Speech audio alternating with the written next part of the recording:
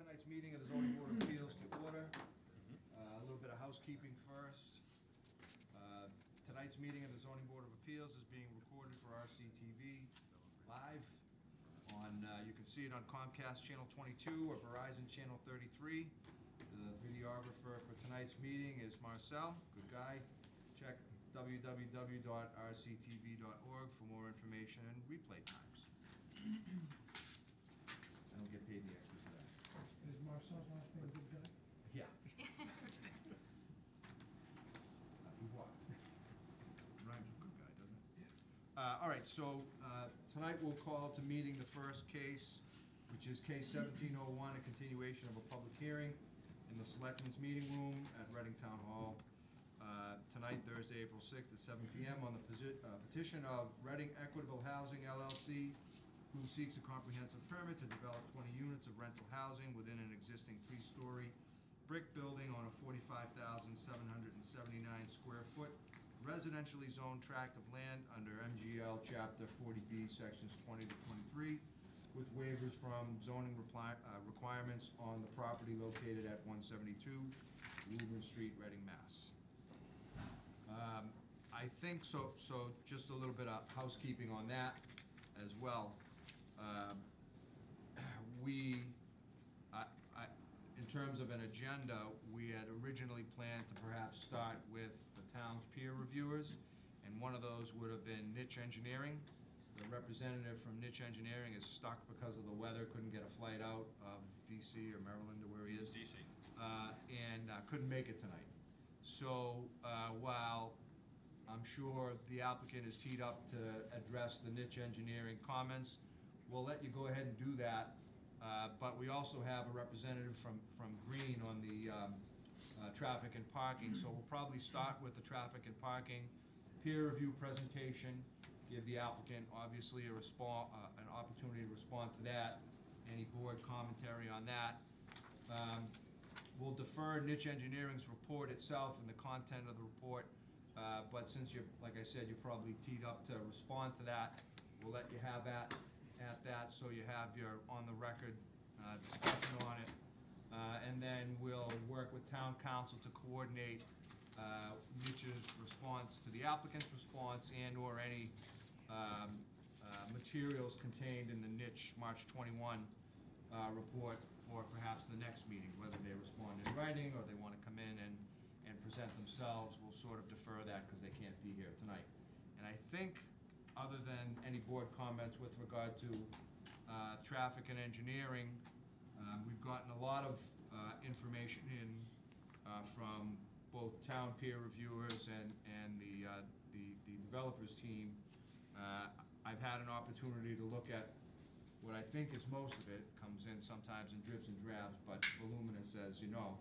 And so the board certainly will be given an opportunity to discuss anything that we have in front of us tonight, and then we'll probably pick another night and have you come back and see what else is needed. So without further ado, we'll invite the representative from Green International Affiliates to have the floor. Great. Good evening, members of the board. My name is Jason Sobel. I'm Green International, traffic engineer. Many of you are probably familiar with the work I've done for the Reading ZBA in the past. So just a quick overview of our review.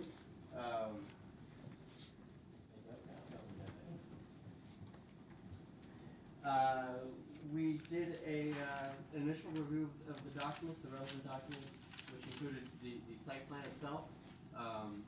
Although it wasn't, we did not perform a comprehensive review of the site plan, as that was Niche's responsibility. We just focused on the traffic, circulation, and parking issues, and loading, and things of that nature. And as well as the traffic study submitted by prepared by Vanassa Associates on behalf of the applicant. In addition to reviewing the documents submitted, we went out to the site, walked around, observed existing conditions, and became familiar with the area, or even more familiar with the area. So we submitted our initial letter, report of our findings. almost a month ago, March 10th, and I'm not going to go through that point by point, but that letter was essentially broken up into two portions, one focusing on the traffic study and the off-site traffic and impacts and things like that, and then a second portion of the letter focused on the site plan itself, the parking and circulation on the site. We received a response from Vanass on March 28th, responding to the first portion of that letter. I've also reviewed a response letter from Sullivan Engineering, although that was really directed at Niche's review and directly responding to Niche's review. There was some overlap there as well. So I'm going to hit on some of the key points on both parts of those. I'll start with the off-site traffic study and our review of that. So for context and reference, this here is Woburn Street. The aerial photo is a little bit dark, but I think it's pretty clear. The project site right here, St. Agnes Church, and Temple Street, which sort of does a 90-degree, serving the Parker Middle School back there. So some of the key points from the review of the traffic study, probably the biggest comment, the most significant issue, was that the initial traffic data that were collected as part of the study were done at the end of June, when school was not in session. And given the proximity of the Parker Middle School and that Temple Street is the primary access to the school, this end of Temple Street, the west end of Temple Street, is also signed "Do Not Enter" during the school hours, during the morning and the afternoon peaks. Therefore, essentially all school traffic is entering Temple Street from this end, right in front of the site. As a response to that, Jeff at Vanass, they've collected new traffic data a couple weeks ago, and certainly while school was in session. As expected, the traffic volume and the pedestrian activity in this area was significantly higher than it was during the summer counts. Interestingly, the Woburn Street volumes were actually a little bit lower, and as a result of those updated new traffic data counts, they went through and updated all their analysis, and there were some changes, but really the outcome and the findings didn't really change, and the project's trip generation is fairly low, and there aren't expected to be any significant traffic-related impacts at either the site drive or the Temple Street intersection.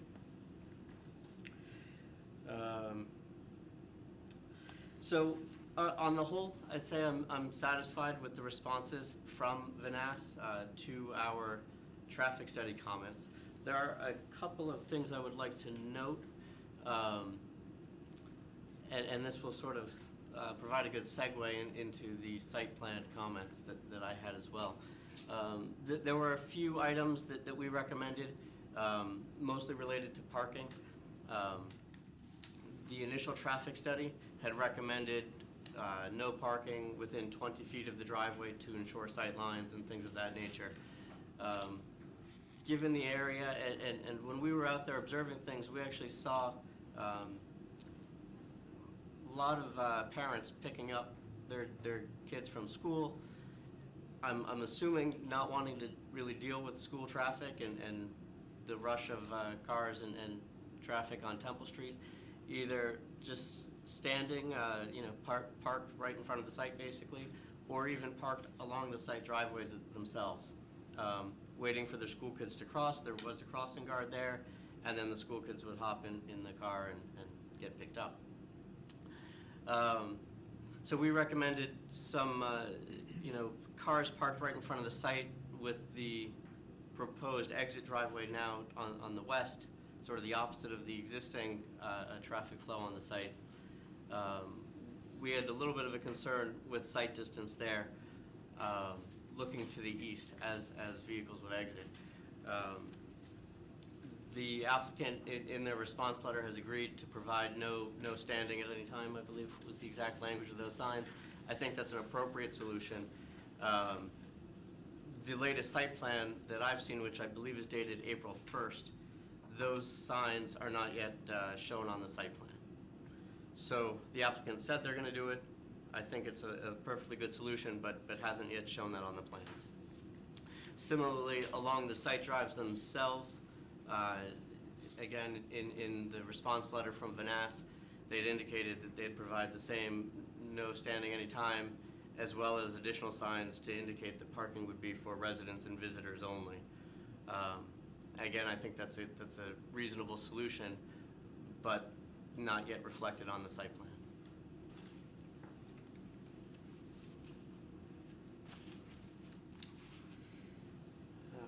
All right. So now I think I'd like to talk about the site plan itself, and maybe we could just swap the boards here so we can get the site plan up.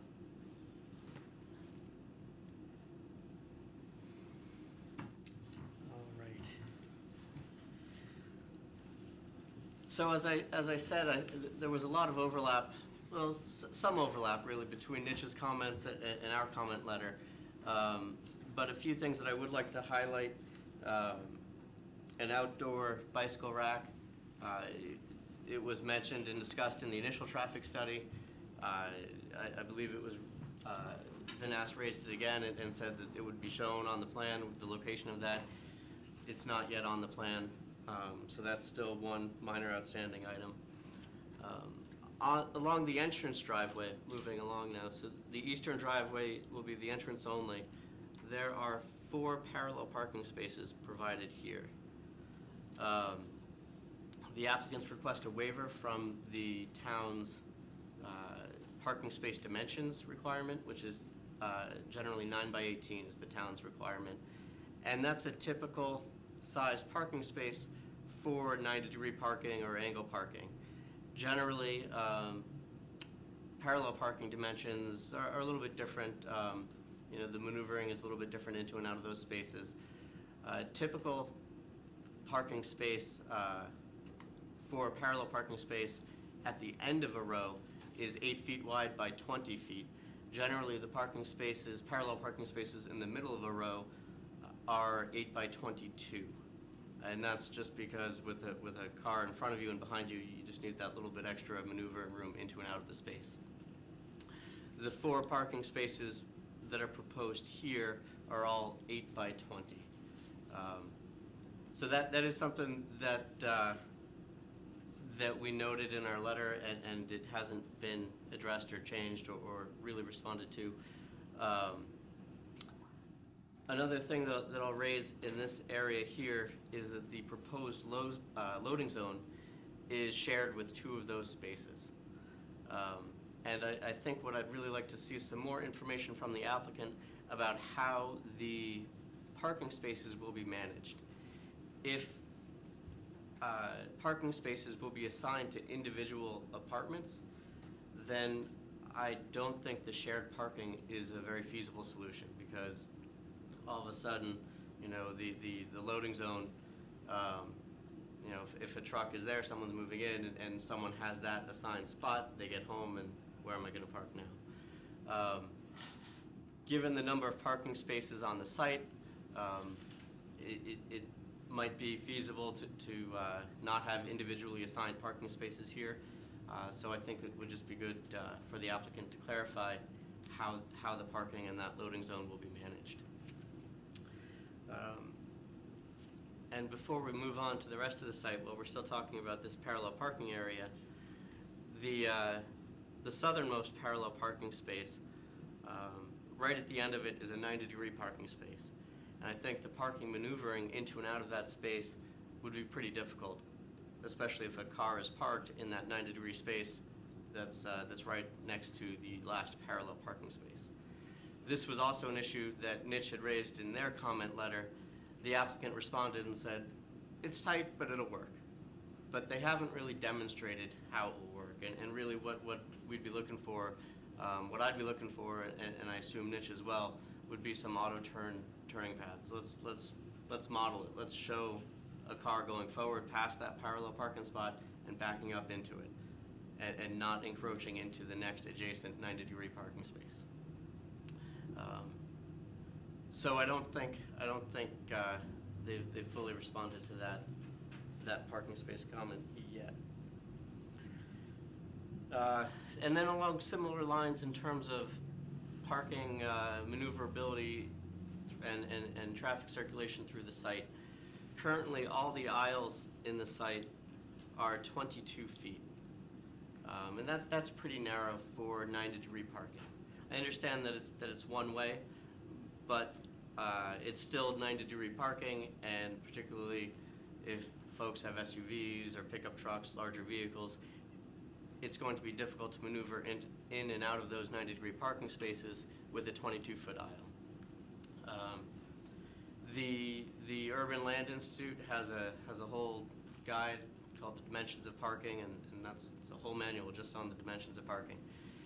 The minimum suggested aisle width for 90-degree parking in there is 23 feet.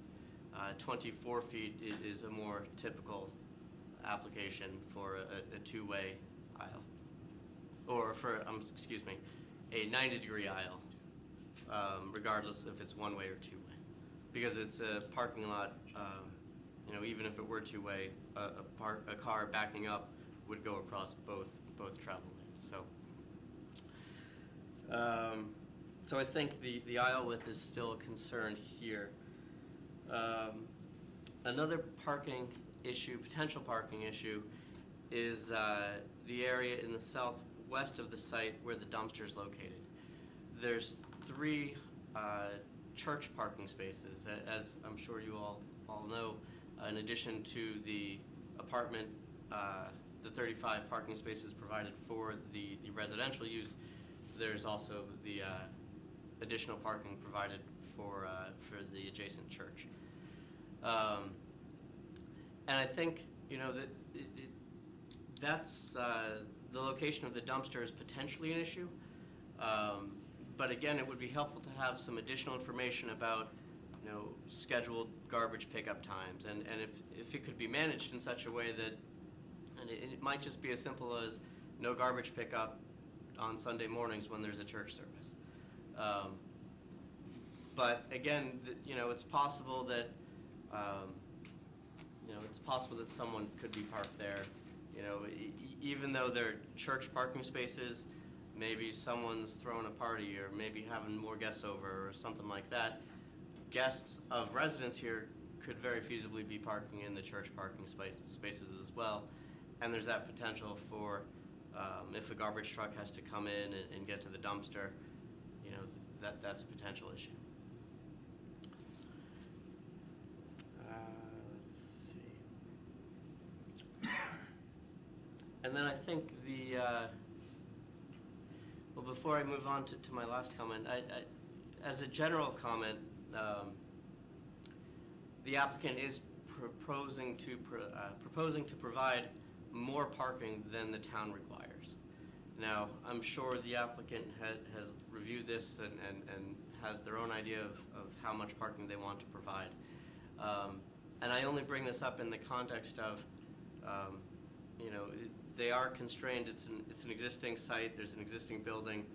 They're somewhat limited in the options that they have for the parking.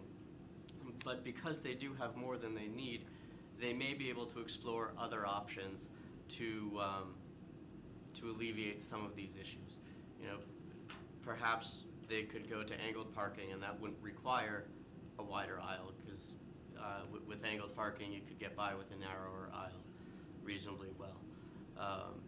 You know, if they can find the extra space on the site to have a loading zone that isn't shared with parking spaces, you know, that, you know, and if that ends up in a net loss of 1 parking space or 2 parking spaces, I think they have, they've got more than that, and they'd still be above the town requirements.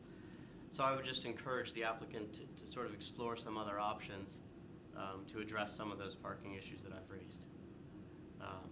And you know, maybe it means only having 2 parking spaces, 2 parallel spaces on the driveway instead of 4, due to, you know, the tight conditions that are there and present on the site.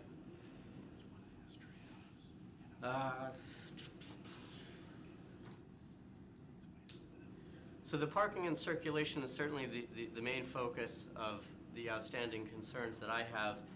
One other minor point, we do have this shared exit driveway for St. Agnes Church and the proposed site.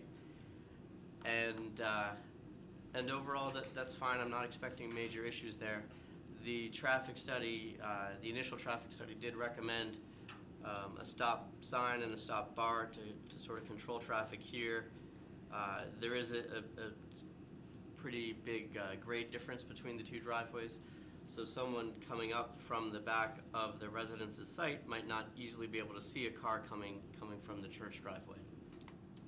I agree with the recommendation from the traffic study to show a stop bar and a stop sign here. And the site plan currently has a stop sign, but no stop bar across that driveway. So those are some recommendations that I'd like to see added to the plans. So with that, if there's any questions that the board has, I'd be happy to answer them. Sure, yeah, perhaps before we have the applicant respond, I have a few questions, and maybe we'll start with the board members. Do you have any specifically directed to the presentation we just heard? Perhaps Robert, do you have any questions for the peer review consultant? I do. I have a couple, David, thank you. I was concerned on that entrance drive there. I think you brought that up with the parallel parking there, and they've proposed to put their loading zone there also.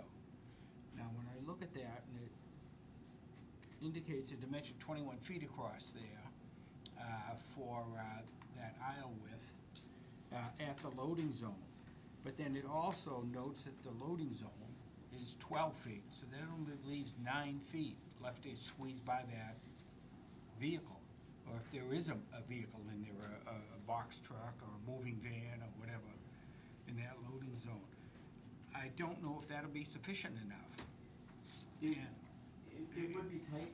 I think it would, especially for an emergency vehicle. Yeah, I'm talking, maybe a passenger car could get by, they're squeezed by. But I don't know if a fire engine could do it, or an ambulance, etc. Right. Now, I wouldn't expect, typically a truck, moving truck, they're not 12 feet wide. But there is a stockade fence located at the edge, so I would expect a couple of feet so that the driver could even hop out of the door. So, I mean, that's a valid concern on top of the issue of the shared parking spaces. I didn't want to get into suggesting other locations, but I have a couple of thoughts if the applicant and if the board would like to hear. I would think that the town fire chief may have a concern about that also, and I don't know if the applicant has discussed this with the fire chief. I haven't seen any letters from the fire chief or anything like that. But it's something that they certainly want to keep in mind. It's a concern that I have there. Go ahead. Absolutely, and I haven't seen any letter or correspondence with the fire chief as well. Yeah.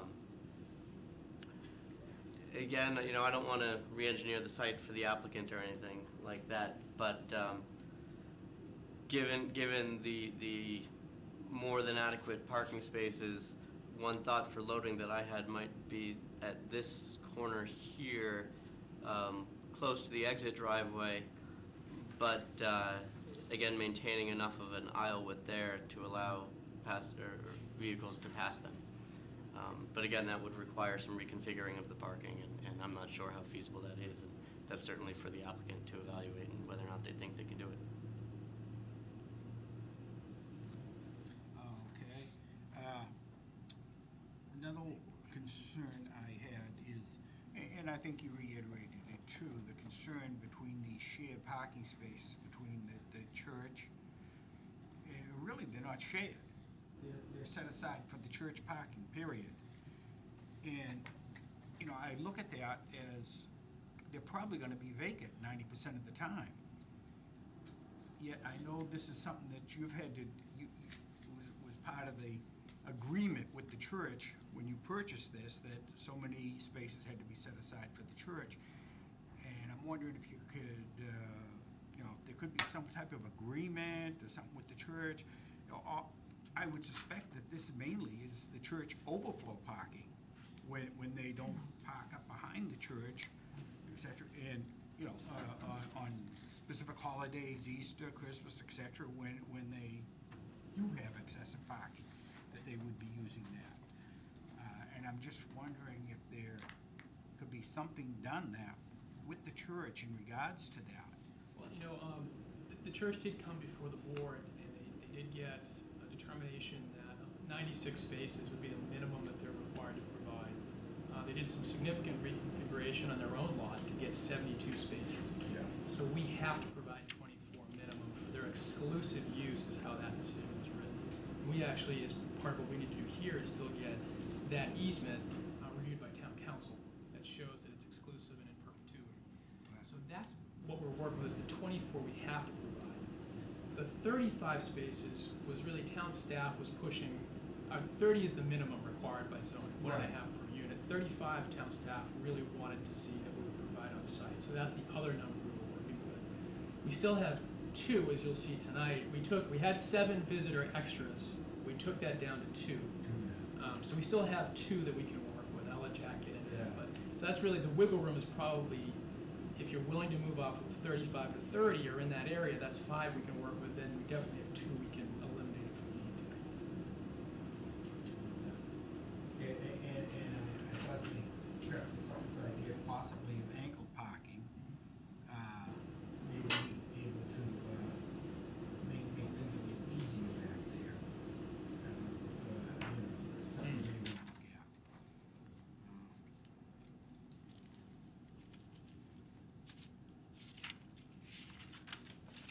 I think that was pretty much it for the traffic and parking questions that I did have, David. Yeah. Thank you. John, did you have any questions regarding the traffic consultant's presentation? Actually, Robert brought actually almost all of them up. Same ideas, the loading, unloading zone being doubled up on 2 of the parallel parking spaces is, to me, a big issue. A distance between a vehicle in there loading or unloading and an emergency vehicle. The emergency vehicle I'm thinking of is probably an ambulance needing to get in there versus perhaps one of the fire trucks. Police car could get by no problem. The other is a major issue is I think you talk about things like the bicycle rack, you talk about the crossing area. I think on comment number 7, you talk about the additional no stopping and leaving the front of the area open and be posted for no parking. The distances, I'm not sure how the back portion of the dumpster area is going to function yet. I can't quite get that aspect of it. Again, is there room for the big trucks to back in there, pick up the refuse, and then get back out past the aisles that we have? But the other concern I had is we haven't got, as far as I've seen, any documentation from either the fire department nor the police department indicating that they've seen the plans and they're in favor or not in favor or whatever. And I believe that's critical to any plan that you're proposing here. If we don't have them on board, how can we move forward in saying that that's a safe and relevant plan for safety for the occupants? So those are the issues that I'm coming up with, mostly from what you had, and then I picked up what Jack had on his review picked up. So I mean, we can discuss that later. Okay. And just to add to what Jack Sullivan Engineering Group, we do have an email from the fire chief. He was the one who requested 18-foot wide access along the side of the buildings, and that was vetted through the DRT process as well, but we can supply that information to you. That it's a good point. It should be on record that the fire chief's agreeable to that.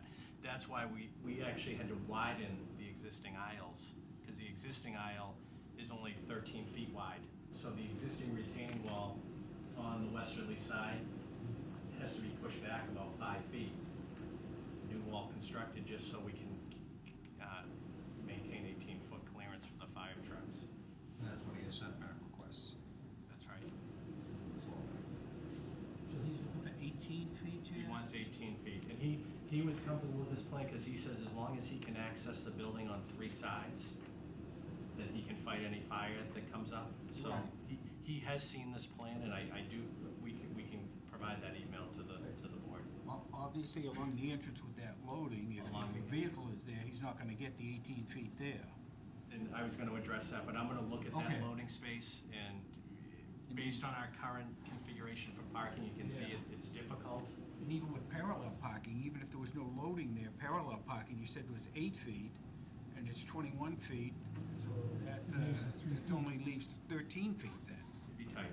And, Yeah. and we're trying to balance, like, the planning staff wanted to see, they really like to see 2 parking spaces per unit. So they really like to see 40. 30 is required, we kind of met in the middle at 35.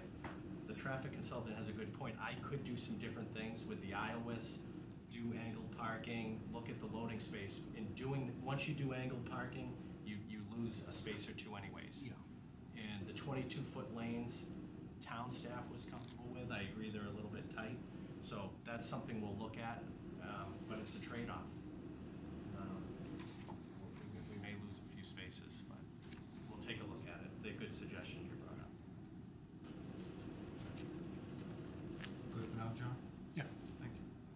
Eric, did you have any comments? Not really, I Questions? mean, I think I just need to see the auto modeling for the parking, just to see how you guys are gonna reconfigure that. Don't have anything to add until we, sit back down and see what you're able to do. Okay, thank you. Nick, any questions, comments? Pretty much agree with the board said so far. All right. All right, Chris, you look like you're. I got a couple, I can go after you. Go ahead. but, No, go ahead.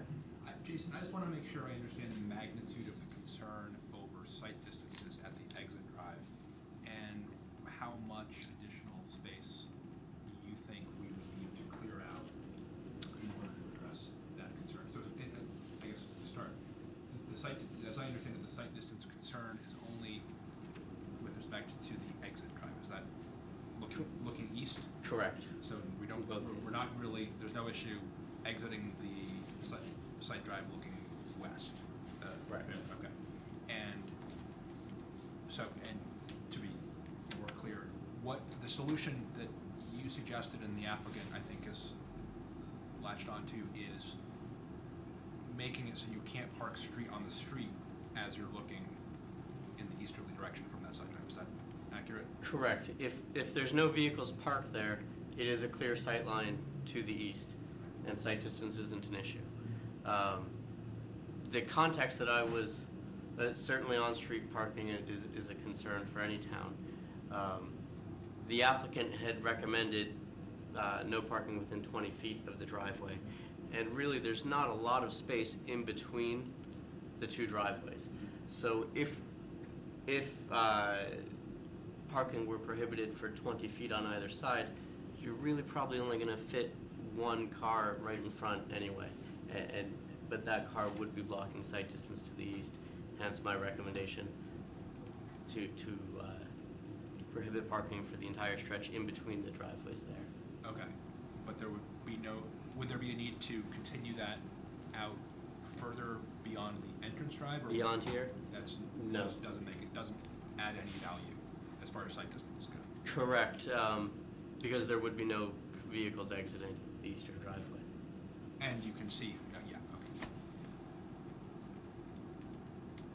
Okay, but that, and just to be clear, that, I guess for the board, that, that's town road, so we'll need to, if that's gonna be the solution to the issue, I think we'll need to discuss if that's possible, and if it is possible, how that happens, because that's not anything the applicant can give you. And in the response letter from Vanass, they did acknowledge that they would be willing to do that, and they think it's a reasonable thing, pending approvals from the town, any necessary permits and whatnot. Probably starts with engineering and perhaps even the selectmen. There, I think if that's the solution, that there would be any number of hoops to jump through in order to make that happen. Now, following up on yours, and you maybe have other stuff. Go ahead. Please go ahead, but, for clarification purposes, did your report of the traffic study discover that perhaps parents waiting for students were standing cars on the property, or just in front of the property? We observed both cars on the property, standing, waiting to pick up their children, as well as cars in front of the property. And so, from a no parking standpoint, does it make sense, because technically if they're sitting in their car, they're really not parked, is it like a no standing zone? Yes. More applicable there, or? And that is the sign that they had suggested as well in their response. I think it was no standing anytime, No stopping. no stopping anytime. No stopping, all right. And some of that's probably attributed to people know it's vacant. Yeah, building. Right. So they're gonna try to get off the street, use the lot now. Once it becomes an active site, some of that should resolve itself, but. I agree. Generally with that statement, you know, if people know it's a vacant, empty site, people are more inclined to use it to pick up their children. Okay. That's all I got. Good. All right. I had a couple of, all right, I had a couple of just either comments, and some of them are questions. As it relates to the, while we're on this, you know, school pickup and the 20-foot parking, you also mentioned a curb extension between the driveways. Can you explain to me why one might be more advisable than the other, and that the applicant chose the signage versus the Sure. curb extension? Sure. So, just so everyone's clear, the curb extension, it's really like a bump out. So right now, the eastbound lane on Woburn Street, from the double yellow to the curb on the south side, I believe it's 19 feet. Basically an 8-foot parking lane and an 11-foot travel lane. So what a curb extension would do is physically narrow the roadway in that area, you know, maybe another 6 feet out. That would physically prevent anyone from parking there, because really there's no room. You just would have your travel lane and a smaller shoulder, and there is no parking there. So if there was a big concern from the town that, okay, well, we put up no stopping any time signs, if there was a concern that people would ignore that and just, oh, well, I'm only here for 10 minutes to pick up my kid, then the curb extension would be a physical measure to really enforce that and prevent people from stopping there. An added benefit of a curb extension is that it reduces the pedestrian crossing distance, basically making it safer for the pedestrian crossing here. And it does that by two ways. By shortening it, it reduces the exposure that any pedestrian has in the roadway. And it also, if there are vehicles parked sort of over here, it gets a pedestrian farther out into the road before they're really in the road. And therefore, a pedestrian waiting to cross is more visible. The safety issues of that pedestrian crossing are somewhat mitigated, particularly during school hours, with the crossing guard that's already there.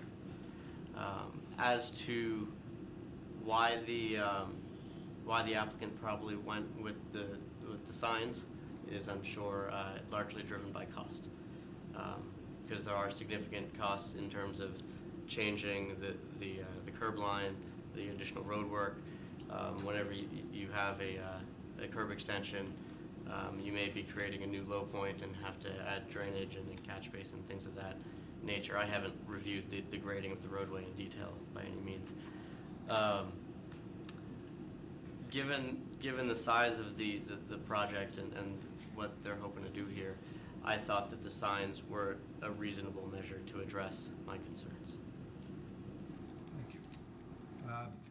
The board members have obviously echoed a lot of the same concerns I have. I think given the challenges on the site, however, the fact that they're above the required parking minimums, space minimums, you know, I'd really be interested to see how, both in your figures and how, you know, even anecdotally or policy-wise, you'd manage the parking, you know, that loading zone. I particularly, you know, given the tight squeeze, I think there might be a better place for it. You know, not that the consultant's suggestion is the right one. And you know, while we were on the subject of the dumpster and the parking, I also think perhaps I want to take another look at where you're placing the dumpster. It's next to a stairway. People are going to walk by it during times when the dumpster might be filled, and you know,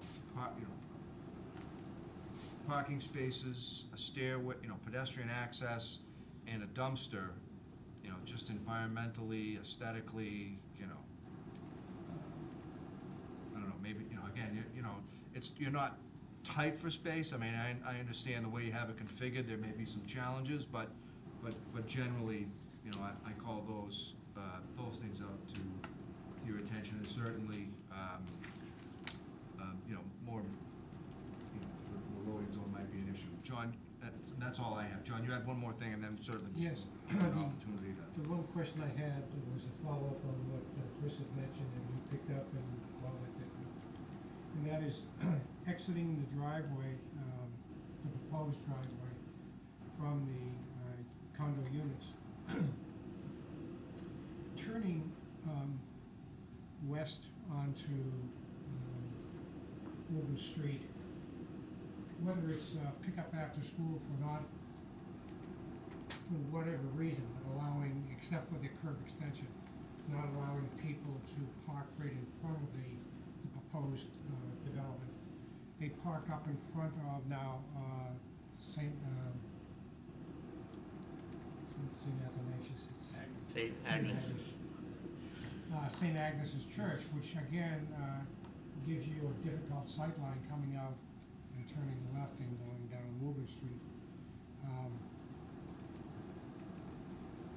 The thought that I had when I was looking at that and then looking at the plan, and I know it's not a popular suggestion, but coming out of that driveway, a right-hand turn only would be more appropriate, because either you may decide to cut straight across the street and go towards Temple to get to the middle school, or you're gonna make a left and get down towards the light towards Woburn and West Street, and you can't see because of cars that are parked in front of the church, and you can't see up on the sight line.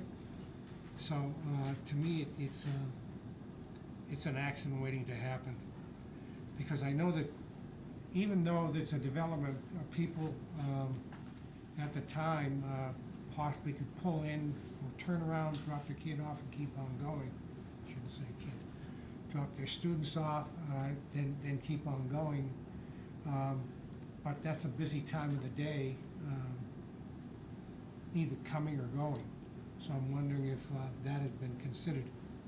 Don't answer, just think about it. And I said, I know it's not very popular because people who live there are not gonna want to exit and turn right and go east on Woburn Street. Go around the block to get up, back up Exactly. to West Street. But they could get down, Yeah, that's what they would do, I would suspect, if you said that, John, is to take a right on Woburn, go down to the next street, which is capable only, street to get over to Prescott, and and then, then go west on Prescott up to West Street. which is an easier for them to get out. Yeah, But just. whether just a somebody thought. does that or not, I would tend to think not, but. That's why I was looking for both police and fire to interact in this, because we haven't. I would leave that up to the traffic engineers, certainly, whether that was feasible or not. That's the only other comment.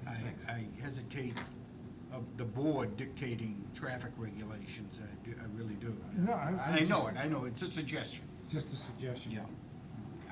All right. And it's like, if I could just interject. Sure. We Go, talked please, on Rob. that curb extension, you call it. I used to call it a roadway neck down area or something in there. To me, putting something like that on Woburn Street in the middle of a block, not being there, I think it would wreak havoc with DPW snow plowing operations, et cetera, people not knowing it's there.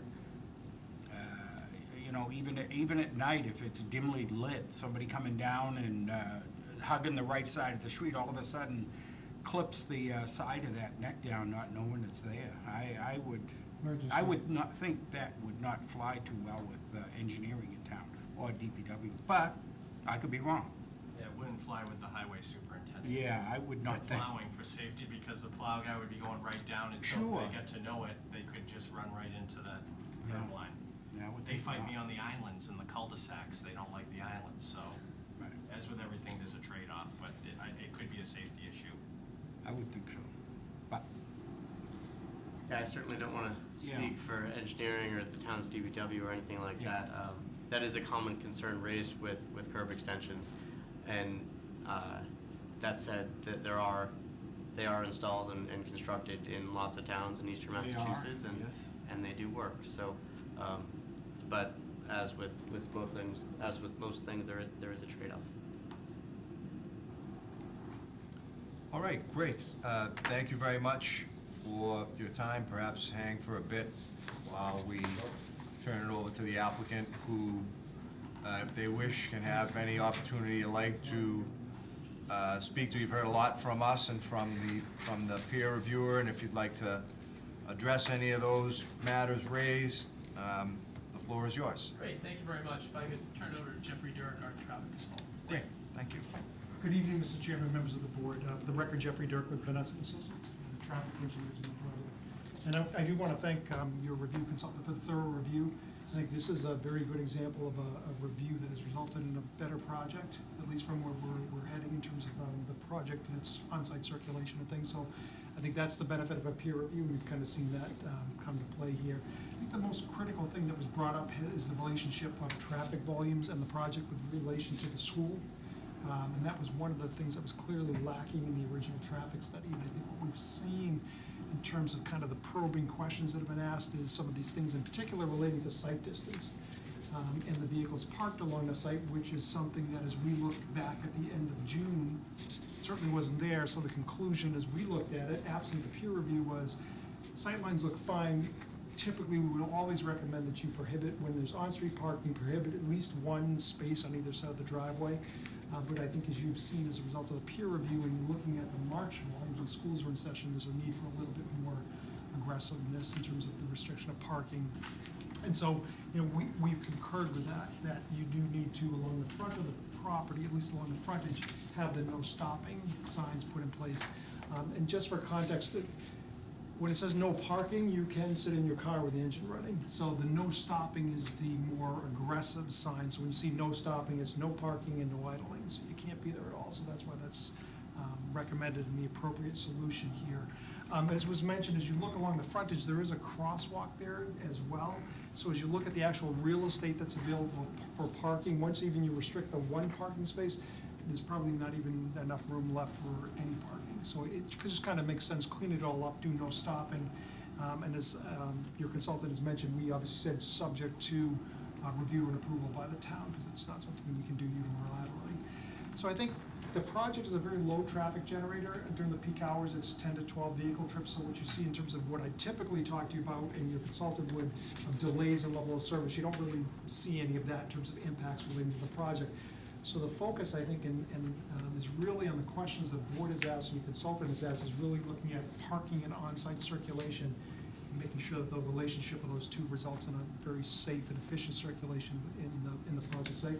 And I think, as you've alluded to, what you're going to actually see as we look closer at the parking and the circulation within the site is we're probably going to have to reconfigure some things, and there probably will be some slight reduction in parking unless we can make up some space in the area. The comments from the fire chief, I think, and the police chief as well, are going to be most important as we look at the site plan. I mean, I can make recommendations in terms of aisle widths, but ultimately the fire chief is going to be comfortable that if he's fighting a fire there and there's vehicles parked in those spaces, that he has the ability to maneuver by those vehicles and get by if the building's on fire. fire, he can stage operations the way he needs to. So that's gonna really determine what flexibility we have in terms of those aisle width and where parking may need to be moved around. So I don't wanna belabor that, but that's really where we're at in terms of the traffic study itself. I think we have provided recommendations. Those recommendations, if you heard, need to get onto the site plans, and I know that's something that we're working on as well. So I'd be happy to answer any questions you might have. All right, great. Thank you very much. Anybody have any questions? I don't have any. Anybody else? Thank you. I appreciate None? that. Hearing none, great. All right, thank you.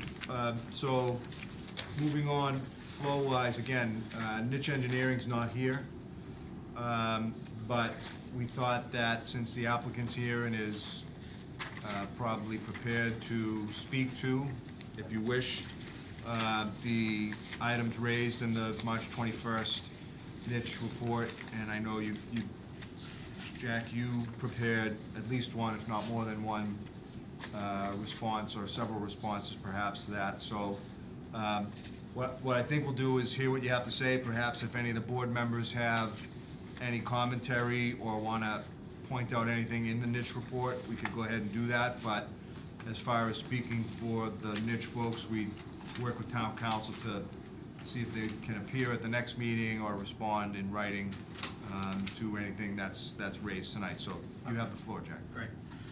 Again, for the record, Jack Sullivan, Sullivan Engineering Group. Before I get into Niche's review letter, I want to comment on the dumpster location. That came about, we had 2 neighborhood meetings prior to any submissions with the town. And originally, we were looking at trying to put the dumpster towards the rear of the property, somewhere along the rear lot line. There were concerns from the neighbors having it placed in that location.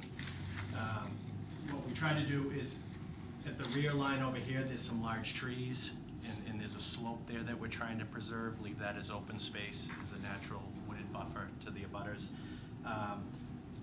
In this area, we're putting in some permeable pavers for parking, and then we have like a rain garden feature, which is gonna help with drainage and is also a landscape feature.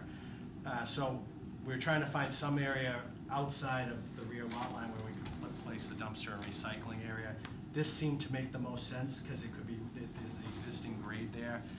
We can back it right into, we're gonna punch out that retaining wall. It's gonna be about 6 feet high at the back of that dumpster area, so we figure we could tuck the dumpster right into that spot. And it will be fenced with a gate, but that's why we picked that location. Obviously, it's something we could look at, but it seemed to fit.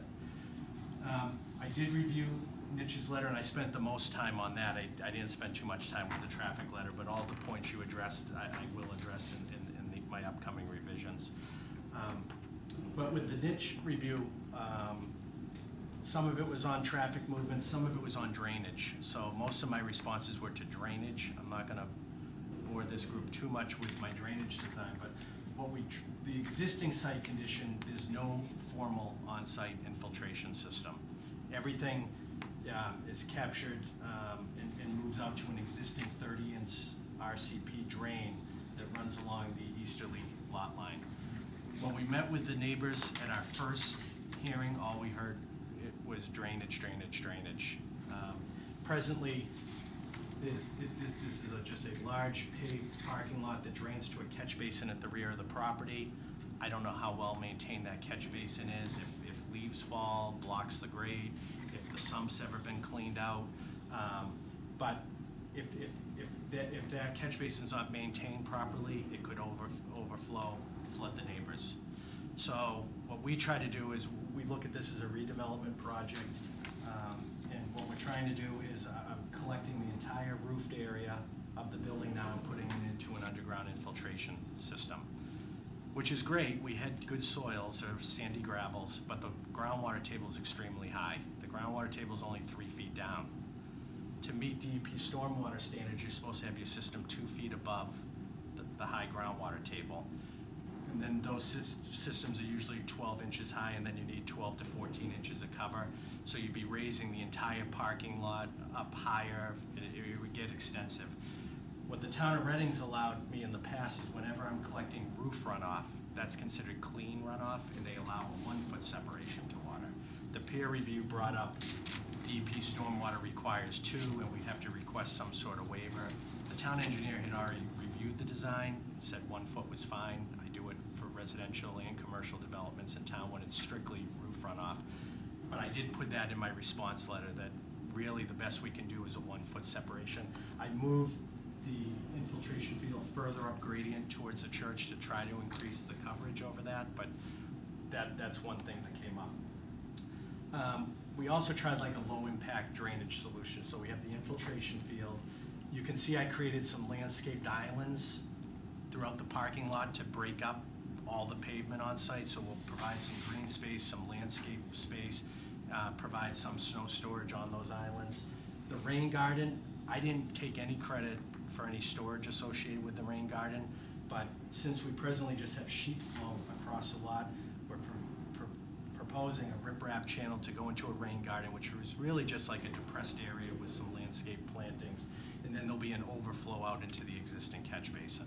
So I did a pre-development versus post-development stormwater analysis for niche and submitted the results, and I reduced the peak rates of runoff in all storm events up to the 100-year storm for this site. So I think we've done a pretty good job with drainage, but we'll see what comes back from the peer review. I'm going to look into doing some type of angled parking for this. As I talked about earlier, the big push when we first presented this to the town, they'd really like to see 2 parking spaces per unit. That would require 40. Like zoning's 30, we met at 35. In order to do that, and still try to maintain some landscape buffer, I wanted to maintain at least a 3-foot landscape buffer for the residents on Wenda.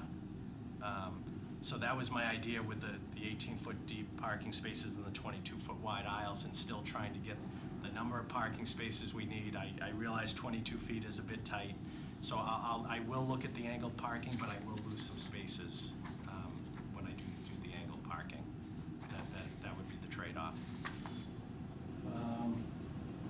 As far as utilities, there's water, sewer, gas in Woburn Street. We're going to be running all new utilities to this building. There'll be a dedicated fire line for fire protection for the building. With the drainage also, I added a berm along the easterly side, so any water that's sheet flowing on the parking lot will be captured by that berm and directly to the catch basin and prevent any sort of water spilling over to the residents on Wenda Street. There'll also be a stockade fencing put along the easterly lot line and the rear lot line. The fencing is going to stop 20 feet short of the entranceway, just for any sort of, we don't want any conflict with site distance, anything like that, so it'll stop 20 feet short. And I think we tried to do a good job with landscaping. Obviously, I tried to provide a 3-foot landscape buffer to the abutters to the rear, to the east.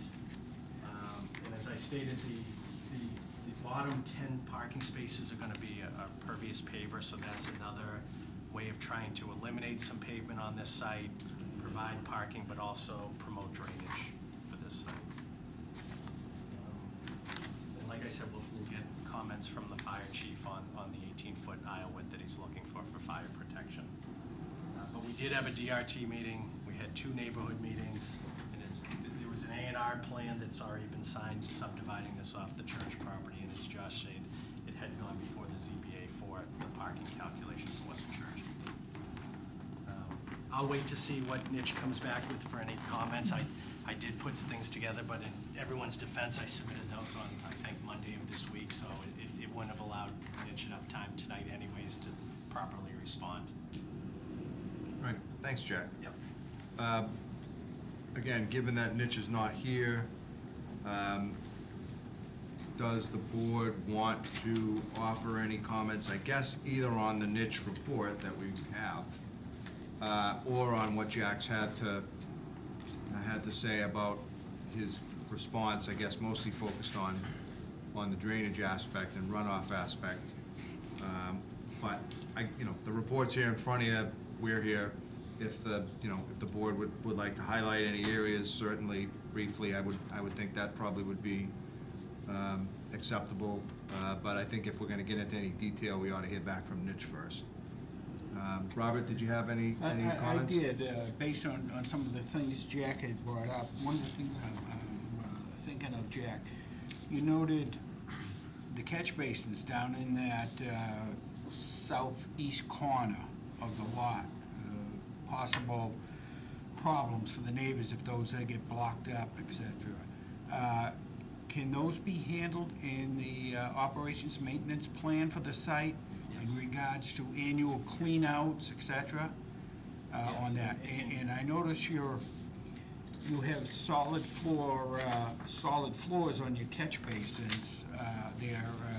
So that has a sump that needs to be cleaned out probably annually too. And those might want to be all done in the operations and maintenance plan for the site, that there should be annual clean out of the storm drain system. Right, and that's a good point. So Niche did ask for an operation and maintenance plan. I did provide one. The town as well, there's annual reports that have to be submitted, I think by January 15th of each calendar year for sites like this that has to go to the engineering department for review. I could add, I didn't put those catch basins in to be cleaned and inspected annually, but I will. Okay. Now, are those, I don't know, what's the best word, constructed right over that 30-inch drain pipe you said? There's shallow cover, because there's a 30-inch pipe, there's only about 1 foot of cover. Is it really? Yes, it's very shallow. So are the catch basins connected to the pipe? Yes. Via the catch basin outlet pipe? One of them sits, I think, right over the pipe. Yeah, well, that's what I was asking. It's Is it? almost like a doghouse catch basin. Yeah. It's constructed So directly over it. you're, But one of them's offline.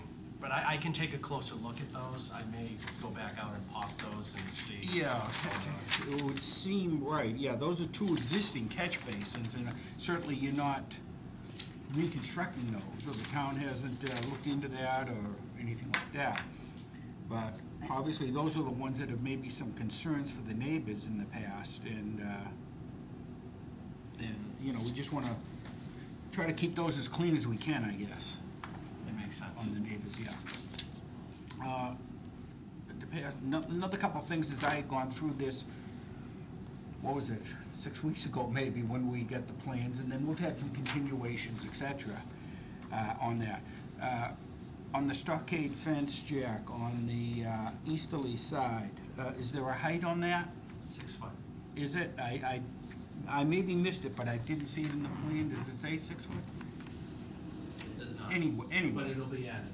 Yeah. It's gonna be a 6 To foot do high that. stockade fence. And likewise with the, now, I was curious about the post and rail fence that you have going between the church and the site. And then you have a table on that.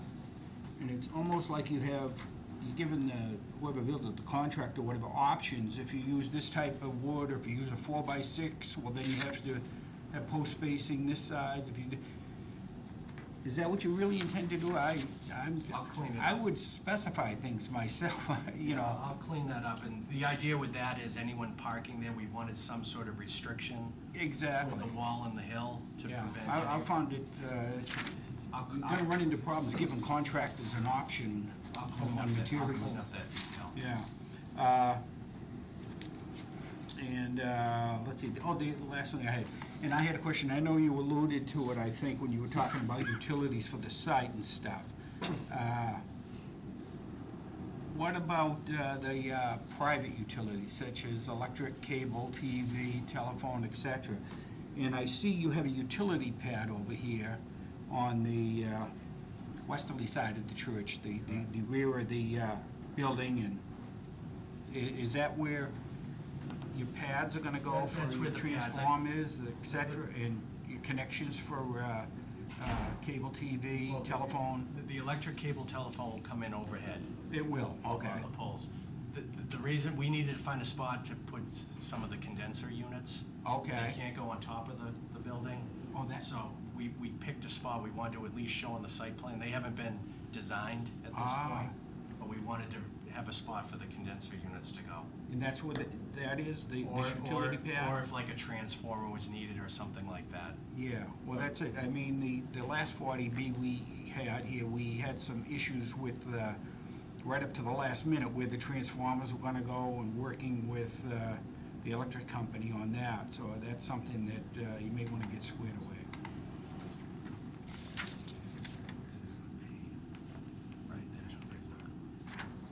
Yeah. So, what are you saying, the transformer would be up closer to the street? I would think so. I would Because think they the don't electric wanna pay company for would the want it run up to there get for their access. But this is something that will most likely have to be ironed out here before we finalize things on this. And then the last thing that I had noted as I had gone through it, in regards to the waiver request I was reading through. And I'm not, there was just one that I had an issue with, and that was the waiver request for fees for the project, for loading fees for the project. And to my way of thinking, there'll be substantial additional wastewater inflow going into the sewer system on this project from what was there previously. Obviously, you're talking 20 units, what are we talking, 33 bedrooms at, it used 110 gallons 110 per. gallons per bedroom. Yeah, 110 gallons per day per bedroom, and that comes out 3,630 gallons per day come from this. Not a great amount, but still it's greater than what was there before. Right. So I would think that there would be a fee on this in regards to what the town's issues are. The town does require an II fee, Yes. infiltration inflow fee. Yeah, It's 4 times 2 times your flow. So in this case, it's 8 times 3. 8 times 3,600 Right. approximately. But you do get a credit for whatever the past use was, and whatever that flow Okay. was, you can take off. So you'll have to work that out. So Josh and I have been going back and forth on Yeah. that. I'm not sure if we were looking to get a waiver from the full amount, or if it was gonna be reduced, or if we. And that's something difficult through the science Okay. of the school. Okay, so that's something you're still working on. Yeah, we are working on it, but we're aware there is a fee. Yeah. Thank you. Wait, I'm thanks, all set. Robert. John, anything on the niche or Jack's Well, response? it appears that we're coming down to parking or parking-related situations again. Not again with you, but I mean again in the Ford meeting. And I would ask Chris, and then I'll come back, Josh or Jack, and ask both of you. As I understand it right now from what Josh had said earlier, the 24 spaces to the rear that are dedicated to the church have got to be available 7 by 24. I think that's right, although I'd have to double check. I don't think I participated at all in the special permitting process for that, but that is my understanding of the permit. I haven't reviewed it recently, but. Is that your? It does, it says exclusive use in perpetuity. Okay. So that's a major issue. I mean, the reality, the issue is there legally, but the reality is that when the church is not using it for any space, those extra spaces that you need for visitor spaces or whatever are gonna be used by the occupants. The only time is gonna be during the course of a day or an evening, like during particular seasons, Lent, Easter, Christmas, whatever, Thanksgiving. But we haven't designated yet where those 24 spaces are, or have we? We have, on the plan, they are identified with a C symbol. On the westerly facing side. Okay, okay. Then, Good. Just follow-up question, are those so designated because that's where you want to put them, or because that's where the special permit says they have to go, or because that's where your contract with the church says they have to go? No, it's simply, they seem to be the most practical based on where the stairway is and the rear of the lot. Accessible to the church. Exactly, and we include the permeable spaces because they're gonna be used less frequently, theoretically. A lot of it's gonna be management, because we have 24 exclusive for the church, 7 days a week, 24 hours a day, probably used 5 to 10% of that time. The 35 spaces for our site, of which we need to have 30. We have 5 extra, plus we have 2 visitor spots on top of that that the church can use and we can use. So we do have some movement. I think Jack can do some good things with the parking on this still.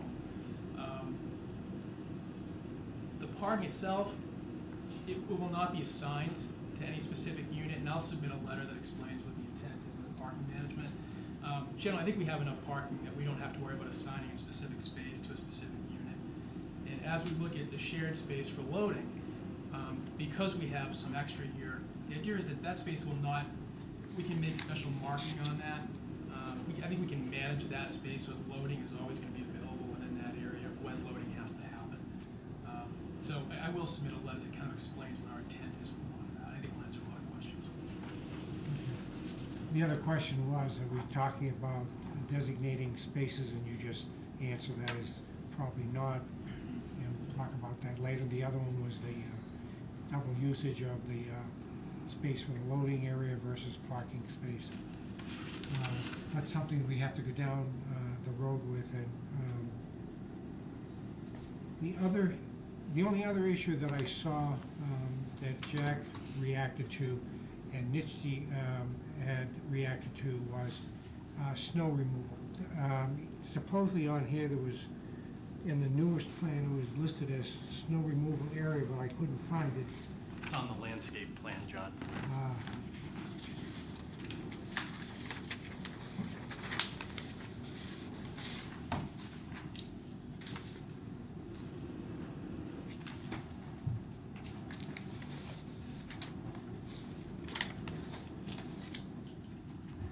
So, on the landscape plan, there's a snow storage area here. And then on the landscaped island, there's some areas. But we understand we're undersized for snow storage on this site. So, we know the owner was gonna enter into some sort of agreement which would be provided with, for snow removal from the site. But we did try to designate some areas. Obviously, nothing can go in the rain garden area, and we don't want any snow melt going towards the abutters, but we did try to pick out some areas that are open space areas that could hold some snow. Well, for the size of the lot versus what we've had in Stormont in the last few years, except last year, that means that you're gonna have to, well, I'm questioning, I shouldn't assume that. Somebody has gotta take the responsibility of the church spaces versus the spaces that are given for you, but the area has gotta be cleaned at all times. So somebody's gotta take on that responsibility. That's something that you, under the management aspect of it, is gonna have to decide. And within the easement, within the church, we have taken on that responsibility. That's the only other issue. I think the rest would be with, again, would be with parking, and I think we're gonna get back to that with Chris. The only other question I had, Josh, you had mentioned that you had more or less established or negotiated 35 spaces for the unit. That means that the board should not have to worry about that, or should worry about that, or? If I can clarify that, I think what happened was through the DRT process, town staff said they wanted to see 2-for-1 on apartments and parking. Jack's work in trying to come up with a plan based on what the church needed, what we needed, et cetera, we provided 35. And I think that got us to the point that through the DRT process, town staff said, okay, we're satisfied on that. Obviously, the board can overrule and decide whatever we want, but you want for parking. I guess the minimum is 30. And my response would be that ultimately the decision is yours, because you guys issued the permit. But I would very much like you and prefer you guys in the DRT and our peer review consultant and ultimately the applicant all be on the same page as to how much parking ideally ought to be provided, balancing all of the competing interests, the churches, the applicants, traffic circulations in general, and everything. So there may need to be some ongoing discussion between this board and the DRT to try to figure out what the best number is. I can't answer that as we sit here tonight, but I can have some conversations and be able to report back on that. from the, I can attempt to speak for the DRT next time we're together, if that would be helpful. Yeah, I mean, communication to me is key there, whether the DRT's reports have been made available to us or not, I haven't seen them. And, that type of feedback would really be helpful to the board. Absolutely, and the DRT is full of all the necessary expertise, but they probably didn't have the benefit of, a Green International peer review when they were doing their work and coming up with their numbers. So there's a balancing act to be performed here that I'm sure we can get to a good result by the next time we're together. Great. And if you're gonna follow up with that question, that'll come down to the aisle widths as well. The reason I picked 22, I wanted 3-foot landscape to the abutters. It's an existing site, I really can't control it. Right now, the traffic circulation's what's marked out there, the stalls are only like 15 feet wide. The aisles are below any sort of standard. So I'm dealing with an existing footprint, trying to work with it. I don't have a problem trying to do the angled spacing, but I'll lose some parking that way. Or with this plan I have now, we get additional parking, but the aisle width is a little tight. And I guess my suggestion is that it would be worth having you guys look at the angled parking with the loss of a space between now and when we're next together, so that we can see it on a plan and have our guys look at it, and not hold off on that exercise until we hear back from DRT. I think, we can talk to DRT while you guys are simultaneously exploring the alternatives, would be my suggestion. That'd be great. And along with the letter from the fire department which Jack said that he could provide, but that should have come to the board to begin with. Yeah.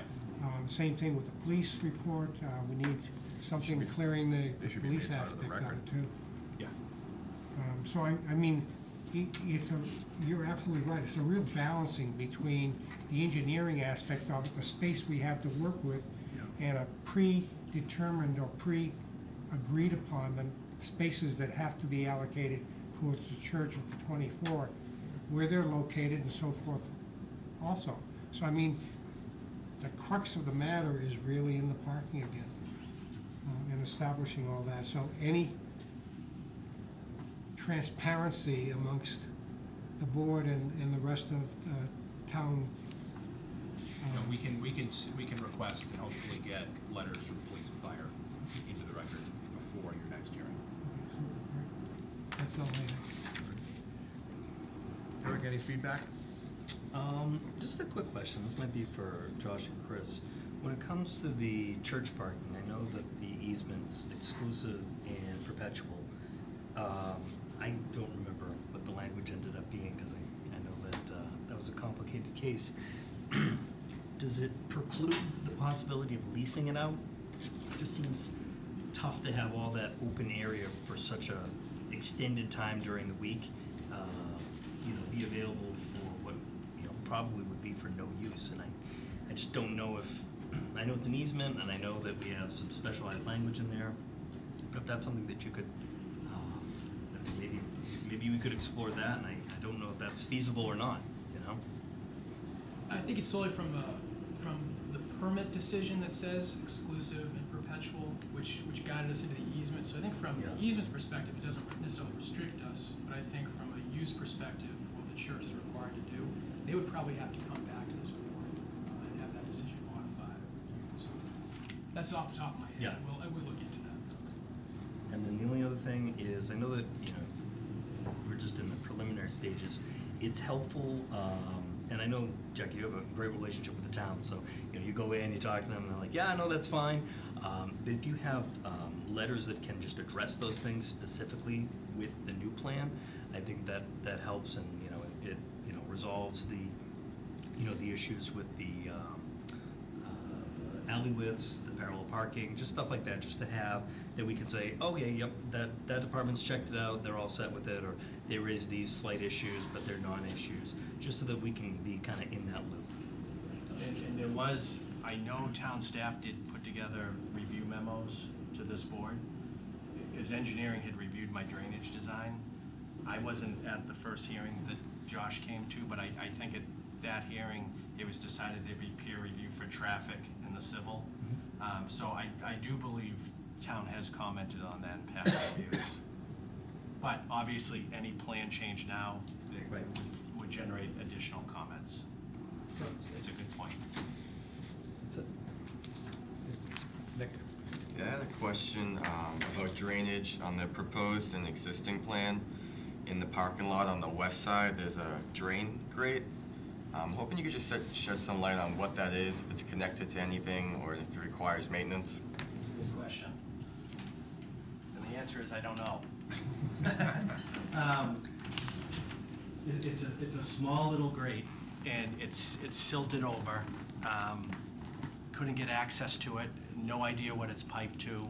It's not receiving any water right now. So I don't have that answer. We could clean and try to investigate it. So do you think it would go away on the new plan or remain? I think it would stay. Okay. I hate to take a drain out not knowing where it goes to, but we'd have to clean it. But we're offering so much additional drainage, we're reducing the amount. I'm not taking any credit for wherever that drain does go. But we're not making really any grade changes in the parking lot, so it's not like it would get filled over. It could still be accessed at the surface. Town engineering department have any information in that regard at all? No? Probably really old. It's a private drain of some sort. But it's gotta run out somewhere, doesn't it? Go somewhere. Could be it could have been just an infiltration. I don't know if it's Yeah. piped somewhere. Yeah. But it's all silted over, and then I didn't investigate it. Anything else, Nick? You know, the board members have raised most of the areas that I had identified. Certainly we'll get to waiver requests. You know, certainly we'll get to revised plans. There was lighting details. You know, that snow storage plan is certainly something we're gonna look at. The signage that we discussed.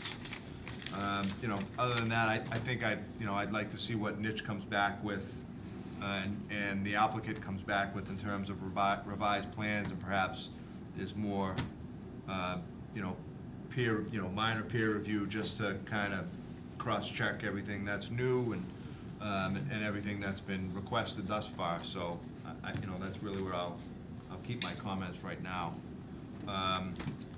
I guess in the interest of following hearing protocol, is there anybody here in the public?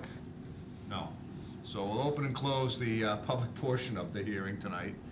Are there any other board comments? I think one plan is to pick a date. I know we've got town meeting coming up, and I think Kim on our desk was a upcoming, yeah, here we go. We have an upcoming open date. Looks like the next open date is May 11th, so it's probably a little more than 30 days. But that gets us to a next open meeting. Is that okay with you, Chris? Available, that's fine. All right. So I guess what we'll do is we will continue till May 11th. I guess we'd probably do it by motion. Somebody That's agreeable with the. Yeah, you nodded, Josh, right? You're Yes, Yeah, yes. okay, all right. So perhaps we just make a motion, put it on the record, continue the hearing to May 11th. Do we have a motion? So moved. Second? Second. Right, Eric, second. All in favor? All right, we're continued until May 11th. Thank you. Thanks, everybody.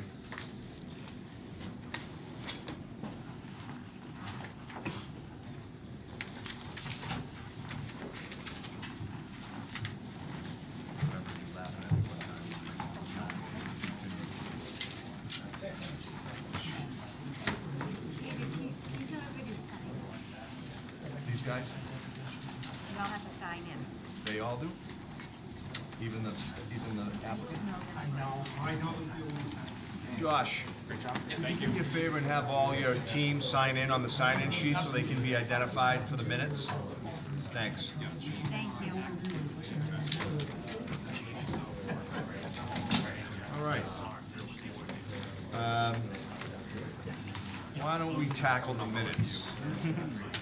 Hey, just want to say, this is, I turn them in Monday after the meeting. It's just process down the town. No, no, Okay?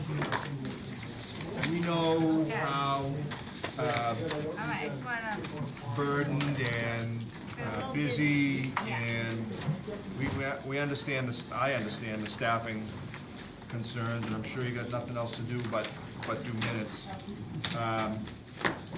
So, you know, to the extent when I was looking at these, I remembered even anything that came out of them, they're, what, almost a year old, May. good night, Chris. Thank you. Thanks, My Rick. excuse. Appreciate it. Thank you, guys. Thanks, Rich. Yeah, actually, I got, oh no, that's March second, yeah, so what I, if everybody's had a chance to look at them, I think I would prefer, and you can discuss this if we want to, I would prefer that we approve the slate, meaning just do one motion, all the minutes, List them all. list them all, one motion to approve all the minutes. Okay. List them all, the dates, second the motion and approve them. I mean, I've had a chance to look at them, certainly, please, take a chance to look at them if you haven't, if somebody has comments. Couple comments I with had, regard not to- a lot, but. All right, well, then we'll have to take them piecemeal, because we can't vote them all as a slate if you're amending them. If you're amending a specific set of minutes, we'd have to vote that as amended. If we're voting the minutes Right. as a slate, we'd vote them as they are. I think if you just. Well, I suppose we could just say as amended. all As of them. amended, period. As and where amended, minutes- perhaps. All minutes, right, go ahead, Robert. You know. Go ahead, such and offer such, your, such and such, such and such. So- offer your changes. That's probably an okay way to do it. Okay. I had no comment myself, and I'll start it, then we'll go. The May 12th, 2016, I had no comment on those.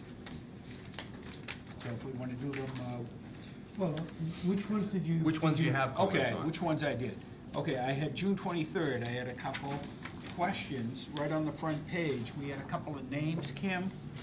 About halfway down the public names, we just had a name Matt. That's all and they a signed name in Joe. as. Yep, that's all they signed in as. That's all we can put down. Matt and Joe, we don't, okay. If it's acceptable, then fine, I guess. Okay, that was all I had on that one. So that one's acceptable in the group. Okay. Let's see.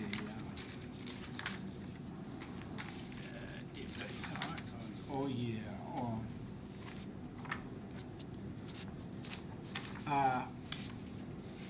July 21st, page 6.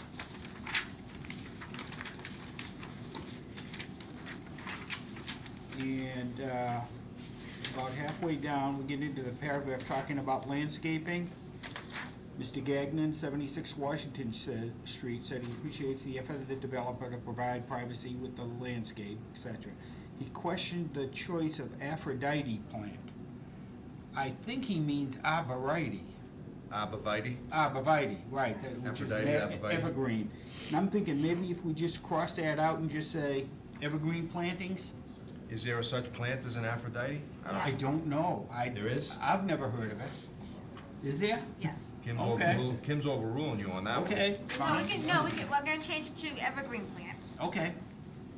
You like that better, just generalize it, huh? We could just say, question the plant selection. There you I don't know if they're both evergreens. Okay, nothing on that one, nothing on that one.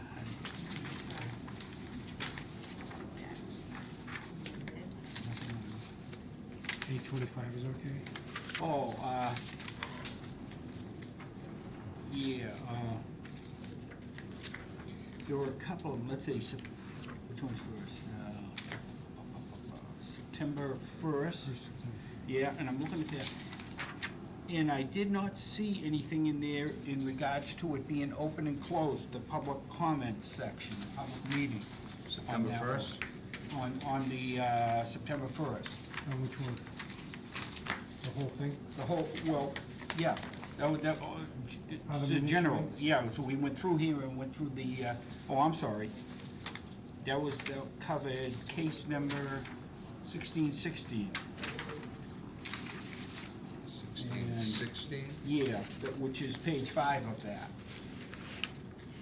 And that's where I had the comment there, that when I had gone through it, I saw nothing in that case that we opened and closed the public, Okay, comment section.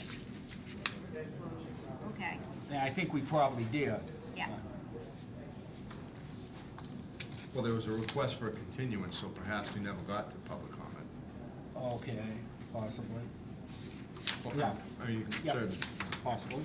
that was an applicant that I was recused Yeah. from, so Let's see. pretend to know what went on. 16.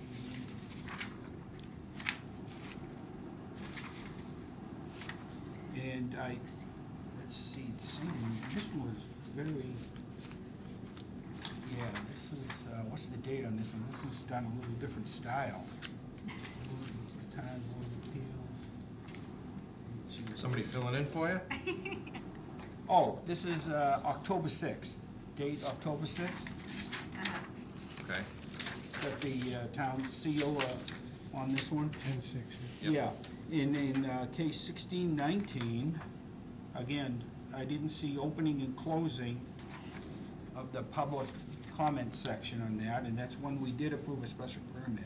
Okay, And let's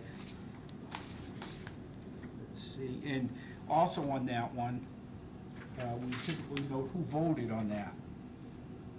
There was, let's see, Mr. Hagstrom approved, made a motion to approve the variance, seconded by Mr. Redfern. The motion was denied. List the people that attended the, you guys, Okay. yes, I will add that. Okay. David recused himself from that meeting too, so we should probably get who voted on that. And the same thing on case 1616 again, the continuation. Yeah, okay. I don't see the opening and closing of a public comment section, and who voted on that particular one too. Add, No okay. comment. That one. No comment October 20th I had.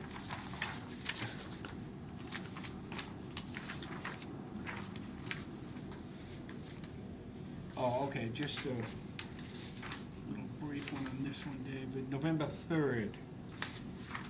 This is a minor comment on, page 3, down at the board, when Mr. Trianello opened and closed the meeting With, due to no public comment. I think he opened and closed the public comment portion of the meeting. hold on page 3, Third sentence up from the bottom. Yeah, third sentence up from the bottom. oh, yes, you're right. Yeah. And I think we just need to insert in there that he opened and closed the public comment portion of the meeting and not the whole meeting. Yes, okay. And, let's see, 10th, no comment. December 15th, no comment. No comment, no comment.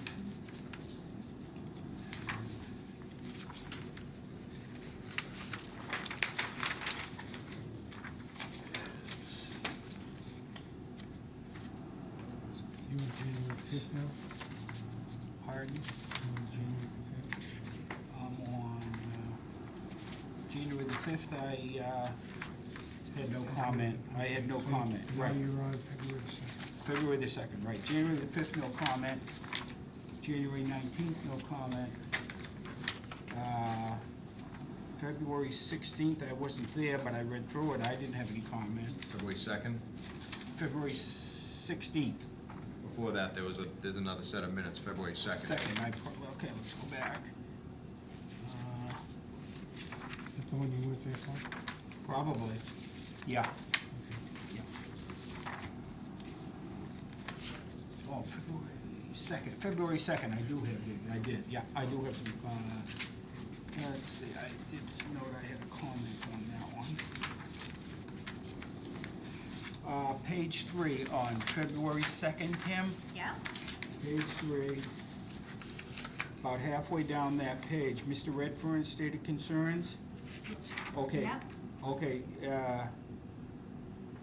he suggested removing some parking spaces to create additional green space. So we can insert additional in there. Yeah. And then I believe, let's see, over on page 5, case 16-2, second paragraph. Mr. Redfern requested a revision date be added to the draft decision Okay. to ensure everyone's work in the most updated. And that was it on that, just those two comments there. And February 21st, no comment. March 2nd, no comment. That's what I had. Anybody else had any comments?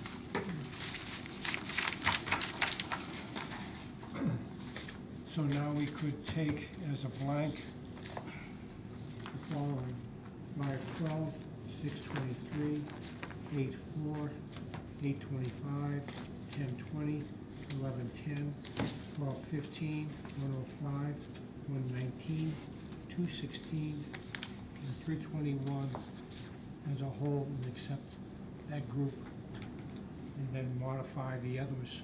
as Well, amended. we're gonna accept all of them. I We would can just, say let's accept- do them all and just say as amended. That's what I would say. Oh, Do okay. them all. Let's do the all whole, as let's do the amended, whole as list and just discussed. say as amended. As discussed, yeah. Okay. Yep. That's what I Alright, would so say, I agree. All right, so somebody wanna, let's get a motion on the table to approve them all. You mentioned most of them, okay? Somebody go through the list.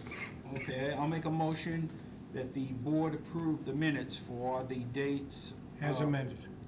As amended, the dates as amended of May 12th, 2016 minutes, June 23rd, 2016 minutes, July 21st, 2016 minutes, August 4th, 2016 minutes, August 25th, 2016 minutes, September 1st, 2016 minutes, October 6th, 2016 minutes, October 20th, 2016 minutes, November 3rd, 2016 minutes, November 10th, 2016 minutes, December 15th, 2016 minutes, January 5th, 2017 minutes, January 19th, 2017 minutes, February 2nd, 2017 minutes, February 16th, 2017 minutes, February 21st, 2017 minutes,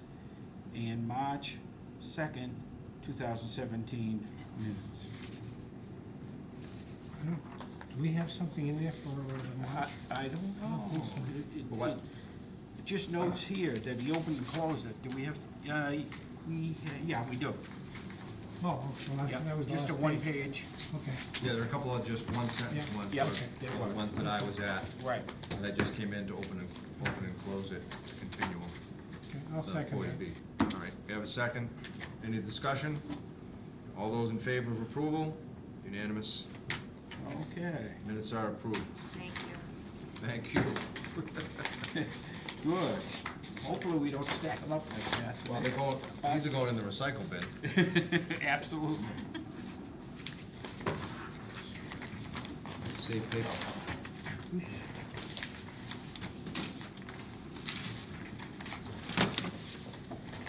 All right, so, not technically on tonight's agenda, but on tonight's agenda are some other business items.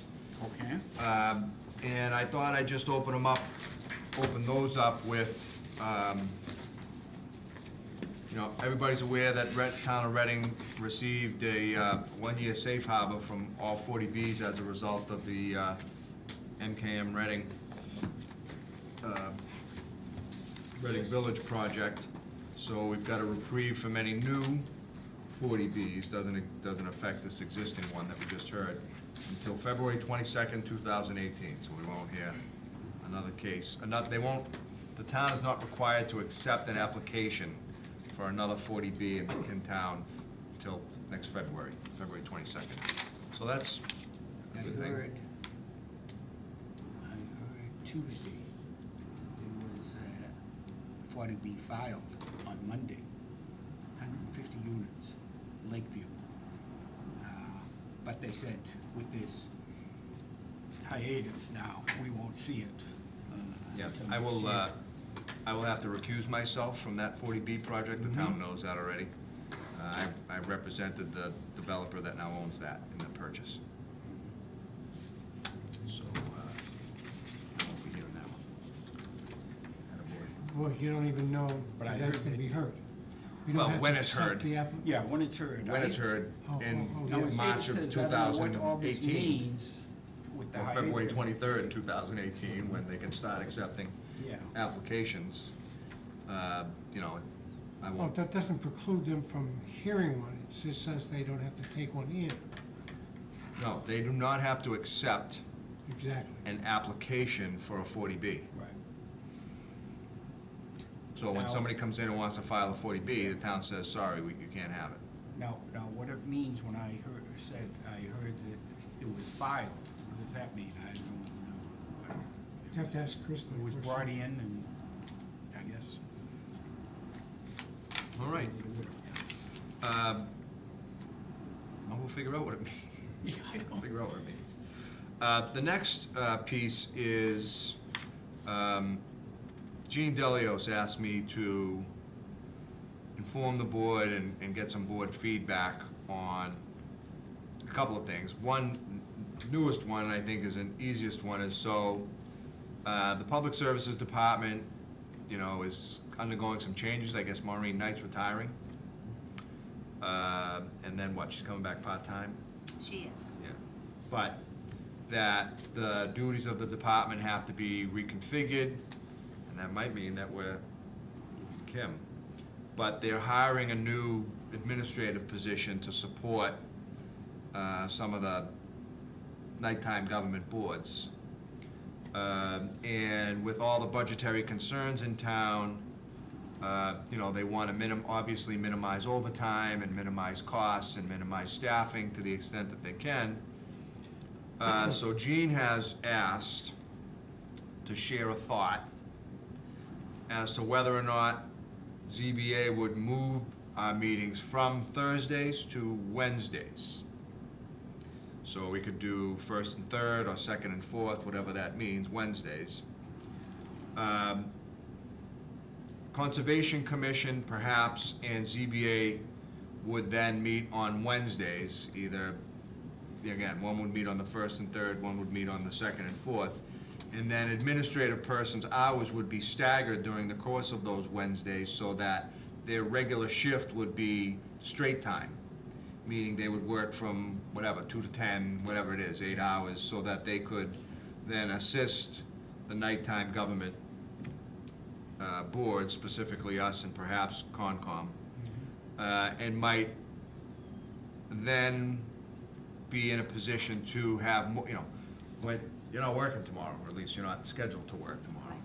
And so the earliest that Kim is available to address anything that's gone on tonight is Monday morning.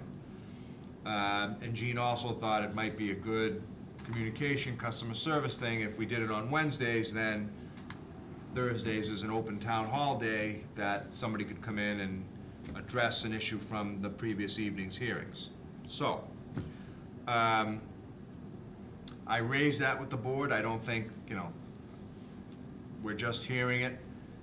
You know, I mean, there's no night of the week that's typically any better or worse for me. They all have the, you know, they all have the possibility of being worse.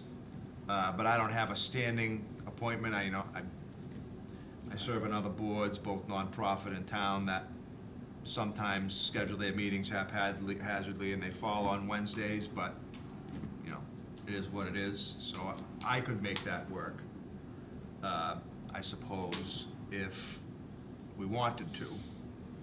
But I'd be interested in hearing, you know, any board feedback as to whether or not there's any concerns with that, or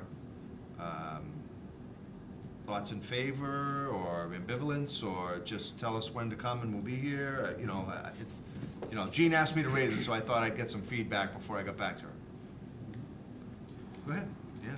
Come on, Would- we're not in an open hearing, this is, Would that indicate that the person who is going to be administratively following the two boards that are meeting on Wednesday would be able to follow and do some of the, Yes. Follow through the whole next day. Okay. Yes, that's what they would like. Okay. The reason I ask that is because in the 30-odd years that I've been associated with this board, it has never had an individual that you could go to specifically for that. Because it's always been, I mean, the town is, how should I put this, so tightly scheduled for staff that it really doesn't give all boards equal time for support. And the the board that seems to be always left out happens to be the ZBA. because we're smart. Because we always write our own decisions, we follow up on everything that has to be done, but somewhere along the line, exactly when you're doing like 40Bs and whatever, you need some additional And I think we support, can, and you need feedback, just as was said tonight. We don't have the transparency between PRD, CPDC. Well, I Community mean, planning developer. for 40Bs, you know, we do get town council, Yes. Here, Yes, here um, for the meeting. you know, maybe because this is a smaller one, we don't have, you know, Julie or Jean, I know, you know, probably Julie. And, you know, maybe when it comes, I think we've gotten more help recently on the 40Bs than. Certainly. well, of course we than have, did yeah, 5 of course years we ago. have, you know. Certainly did. We do. And, you know, and they've got a lot of work to do to just marshal all that information, so I think we do. I think what John's referring to is the rank and file cases that come in the door. Exactly. We are a board that doesn't have a, forgive me, Kim, specialist No, you don't. that is Right. ex officio sitting with the board to advise. Conscom has Chuck. CPDC has Jean, and sometimes Jean and Julie. And so, you know, the Board of Selectmen have the town manager, you know, so, you know, and again, in this time of. Conservation has their person too. Yeah, that's what I said, Conscom has Chuck. And so, with all the budgetary and staffing concerns, you know, I mean, I guess it's worth raising, and you know, and I think it's a worthwhile question to ask. I think I know what the answer's gonna be. You know, would it be, I mean, we had Glenn, you know, We did. when, you know, when Maureen gave him candy and convinced him to come. But, you know, you know, and he was here and he was helpful, and he was the senior specialist, if you will, advisory to, you know, ex officio to the ZBA as the code enforcement officer. So we kind of had it, and then Glenn slipped off and retired, but even before he retired, he kind of Part-time, again. slipped off, and He's so, retired so again, part-time. perhaps just by attrition, let's just call it, you know, we've lost our staff you know, our staff specialist as a board, and I think for one, it would be helpful Yeah.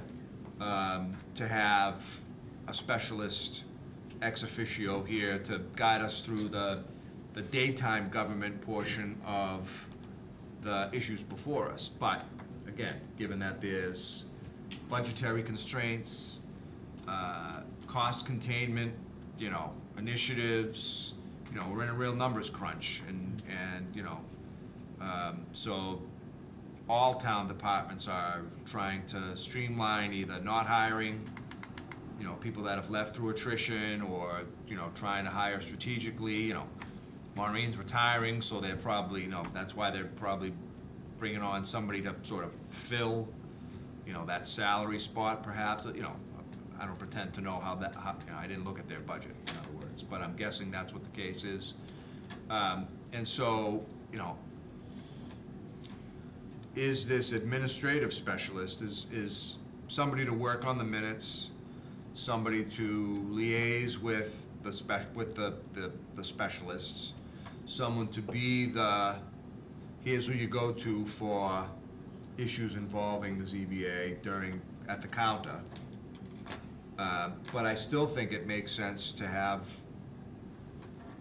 the subject matter specialist, a specialist. And again, I don't know that that's gonna happen.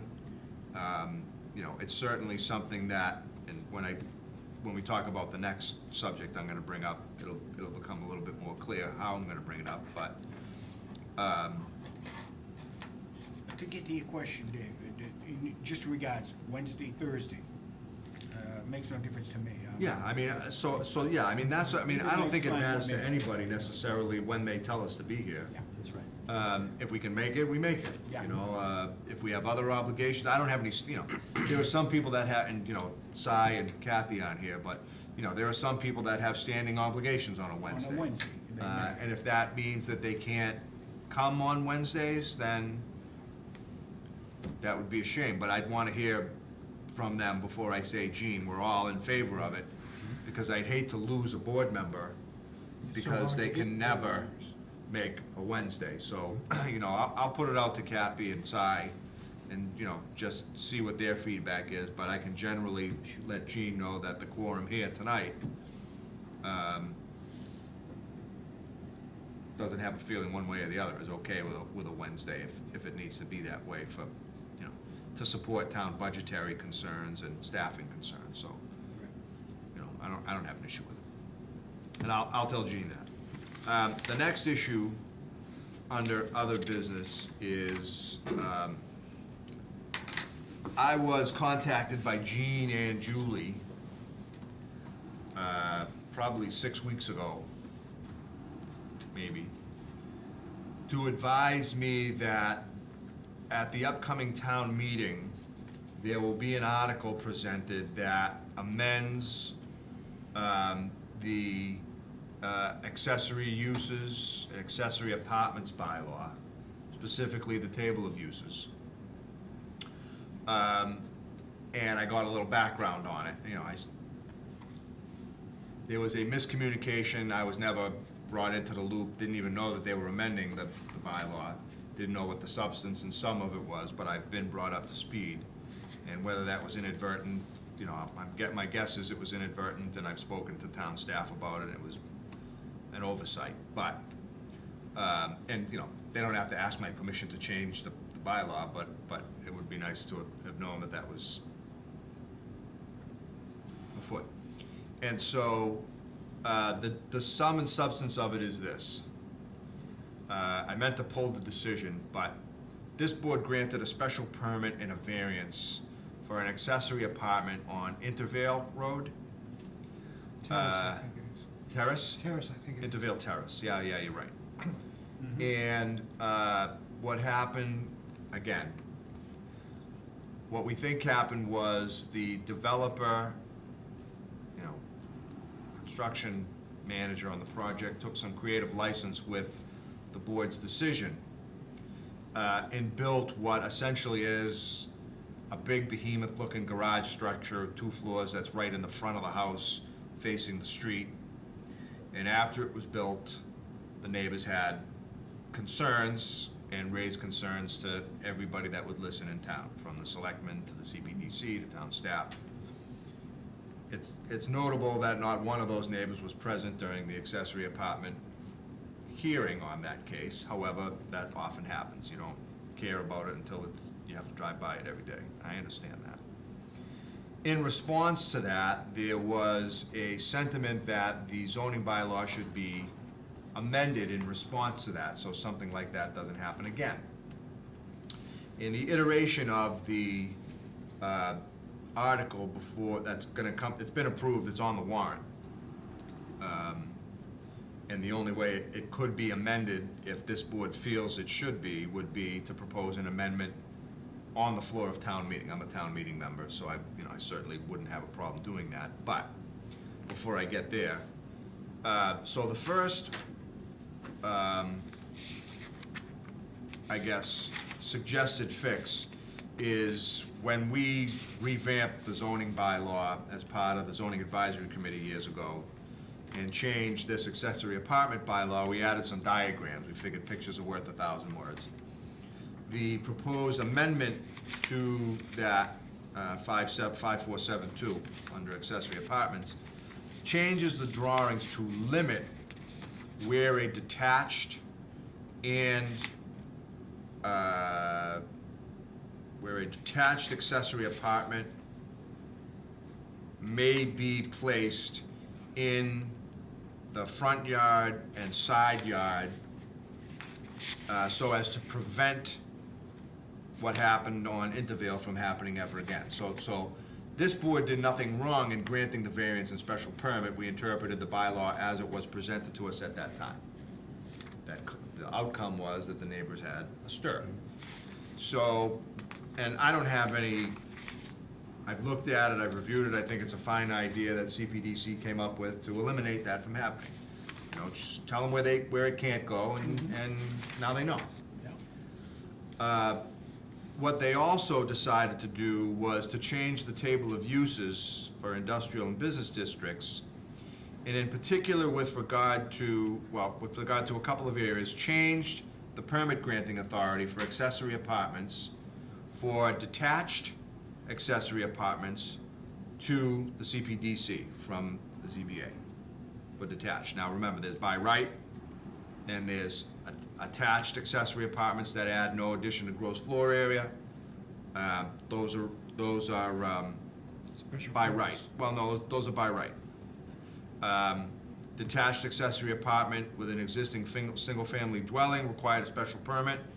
Traditionally, for as long as I've been looking at the bylaw, that's been probably even longer, that's always been, the Board of Appeals has always been this permit granting authority.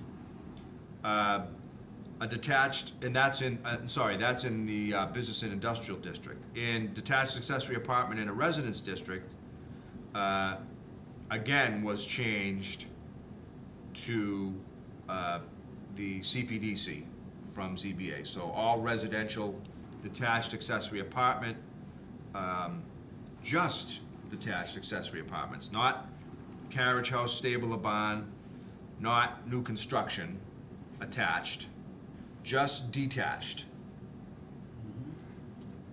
was changed to CPDC. And then in the A40 district, they changed that attached accessory apartments with new construction or addition to a single-family dwelling, they allowed it with a special permit from us. So my confusion was and is still why a decision was made to change the permit granting authority.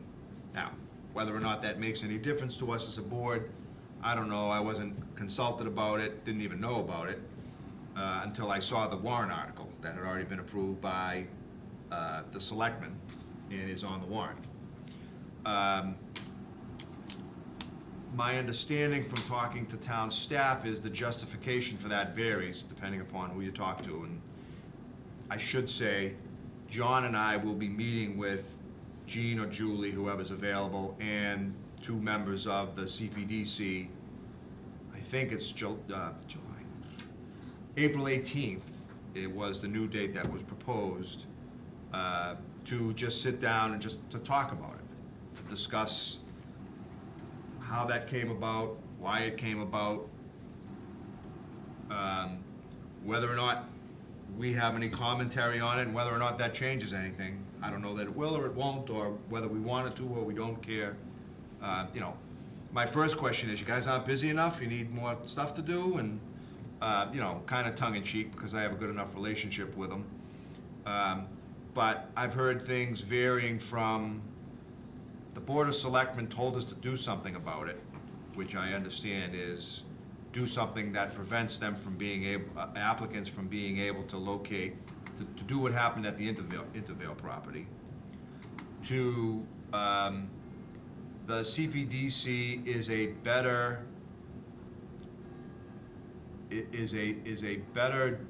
I'm not, is better equipped to address issues of neighborhood character than this board, and therefore feels that they're a better permit granting authority for that. Perhaps town staff agrees with them because it's in the warrant. And I just like to have we're just gonna have a informal sit down, John and I figured, chair, vice chair would probably, and I think it's chair and vice chair of CPDC would just sit down with Julie and just discuss it. What comes of that, I don't know, but I'd be interested in certainly hearing if any of the board members here tonight have any sentiments one way or another that they'd like me or John to convey during the course of that meeting, so I can say, I speak for the board, or at least the members that are here tonight, when I say X. So I'll shut up for a second and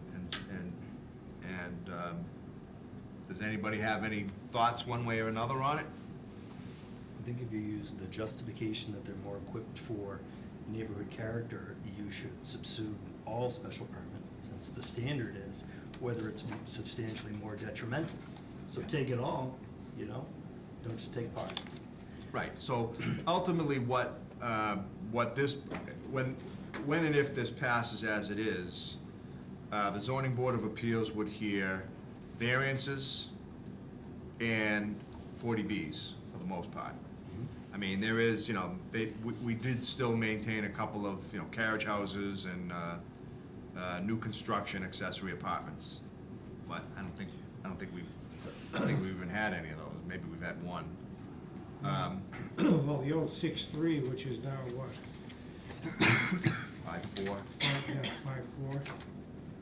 Those aren't gonna really change that much, because you're exactly right. If that's what they're intending to do, they need to take the whole package. Yeah. So take all of 5-4 at the same time. Because basically, that's the largest portion of the cases that come before this board. So if they want to talk about the character of the neighborhood, we'll give them it all. Well, I mean, that's one suggestion, and that's where I dovetailed onto, there was some commentary regarding this board's minutes and how much detail goes into our minutes, this board's decisions, and how much detail goes into this board's decisions. I've never heard any objections to our decisions. I mean, obviously they get appealed by right. Rarely. But rarely. We kind of know what cases are gonna get appealed Beforehand. almost when they come in. But I've not heard any feedback that our decisions are deficient in some way, shape, or form, and I've not heard any constructive, suggestions as to how we make our decisions better. More I write decisions, the forms that we've used and passed down, look, we're not recreating the wheel, where plagiarism is the sincerest form of flattery, so, we take our form decisions and we adapt them to the facts of the case that we're writing them on. Cover the bases. If it's a variance, we cover the 4 criteria. If it's a special permit, we cover the zoning bylaw that they're appealing from or applying under, and talk about a vote. The minutes typically talk about public comment and the gist of the meeting, to the extent that they do. But I guess, an overall discussion of why this happened, how it happened, whether it should continue to happen, and, my earlier comment, well, if there's concerns about how this board comports itself in terms of decision writing and/or the conduct of hearings, which are in the minutes, then we ought to have an ex officio member of daytime government here, specialist, to guide us in that. And if the, daytime government is the specialist on, neighborhood character, we act as an extension of them, as an appointed board that reports to the Board of Selectmen. So if we're advisory to the Board of Selectmen, somebody ex officio should be here, I think. If there's gonna be, if if there are concerns and/or criticisms, and perhaps there aren't. I haven't really heard any that, and this is not, this doesn't hurt my feelings. If they want to take this jurisdiction away from the board, my thought is, we've heard so much of it that we're all blue in the face by it. We heard it tonight even too. Transparency, collaboration, communication, and process. That wasn't followed here, and I want to make sure that it is. And daytime government does too, which is why we're having that meeting to discuss it. So I don't dislike your suggestion. If you're gonna take it all. Perhaps. I bet they don't want it all, but my real, I would just like to have a fair and full discussion as to how,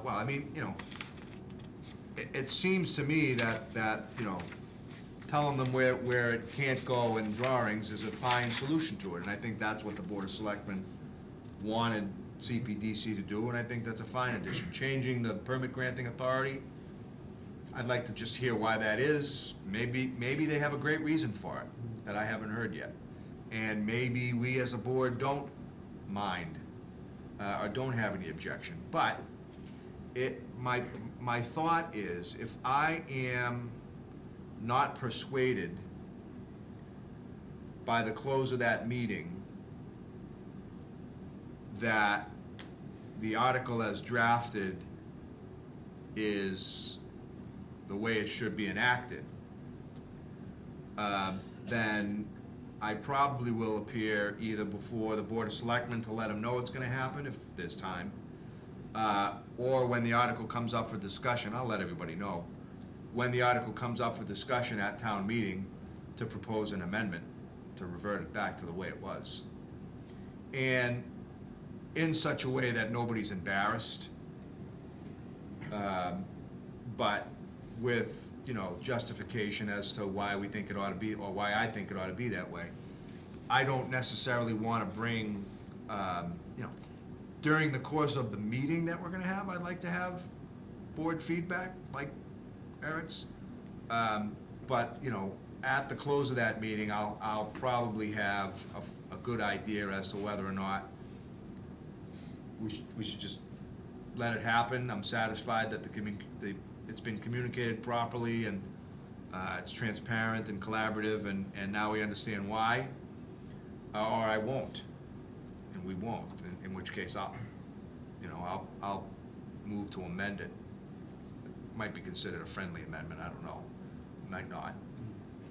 And then we can hash it out on town meeting floor, and, just based solely on, the justification for having it done, I guess. So those are my thoughts. I heard Eric's thoughts. I don't know, Nick? I have a thought. A couple thoughts, actually. I'd be interested in, respectfully, what the rationale is for cherry picking detached versus non-detached. I'm also concerned that it might create an environment in the future where one board might be more friendly to a particular aspect of it, and it might actually encourage the petitioner to go for a different type of accessory than they would have initially. They might actually prefer to go detached, or vice versa, based on how we treat it versus a different board treating it. Yeah, we lawyers call that forum shopping. Just thinking that myself. What is it called? Forum shopping. Okay. Going to a friendly environment that might be sympathetic to your case. Then that would be my concern. It's a good point. Those are good points, and points that I will certainly raise. The other thing, I've seen other towns, like in Chelsea where I have my office, to get a special permit, you go to the ZBA, then you have to go to the planning board, get their feedback, then you gotta go back to the ZBA. And that might just be complicating the whole process, but at least you could retain the, permitting authority with the ZBA with some sort of involvement with another board, so it could be CPCD, whatever. The goal of the zoning bylaw rewrite that I was part of was to streamline and Got it. simplify I know, right, we're back to the complicating. process, adding another layer.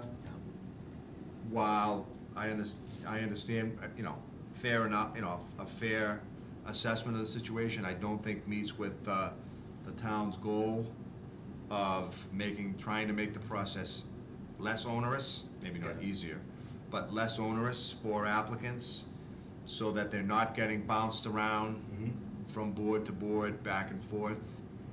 You know, we've had a couple of applicants that had to go to, you know, every board in town before they came back to us and finally said, you know, they started with us, we sent them packing, and they had to go to, you know, 3 or 4 different boards and then come back multiple times and then come back here. And I think that's not the goal of our zoning bylaw and not the goal of daytime or nighttime government. But all good feedback. John and I'll take that to heart.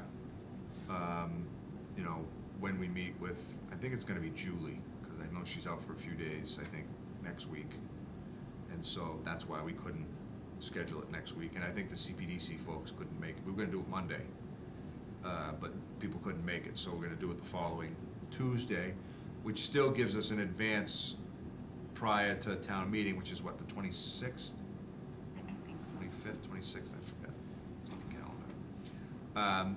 To see if anything's to be done about it or not. You know, and I don't know that anything's to be done about it or not. Again, nobody has to ask me, nobody needs my permission as the chairman of the Zoning Board of Appeals to do anything.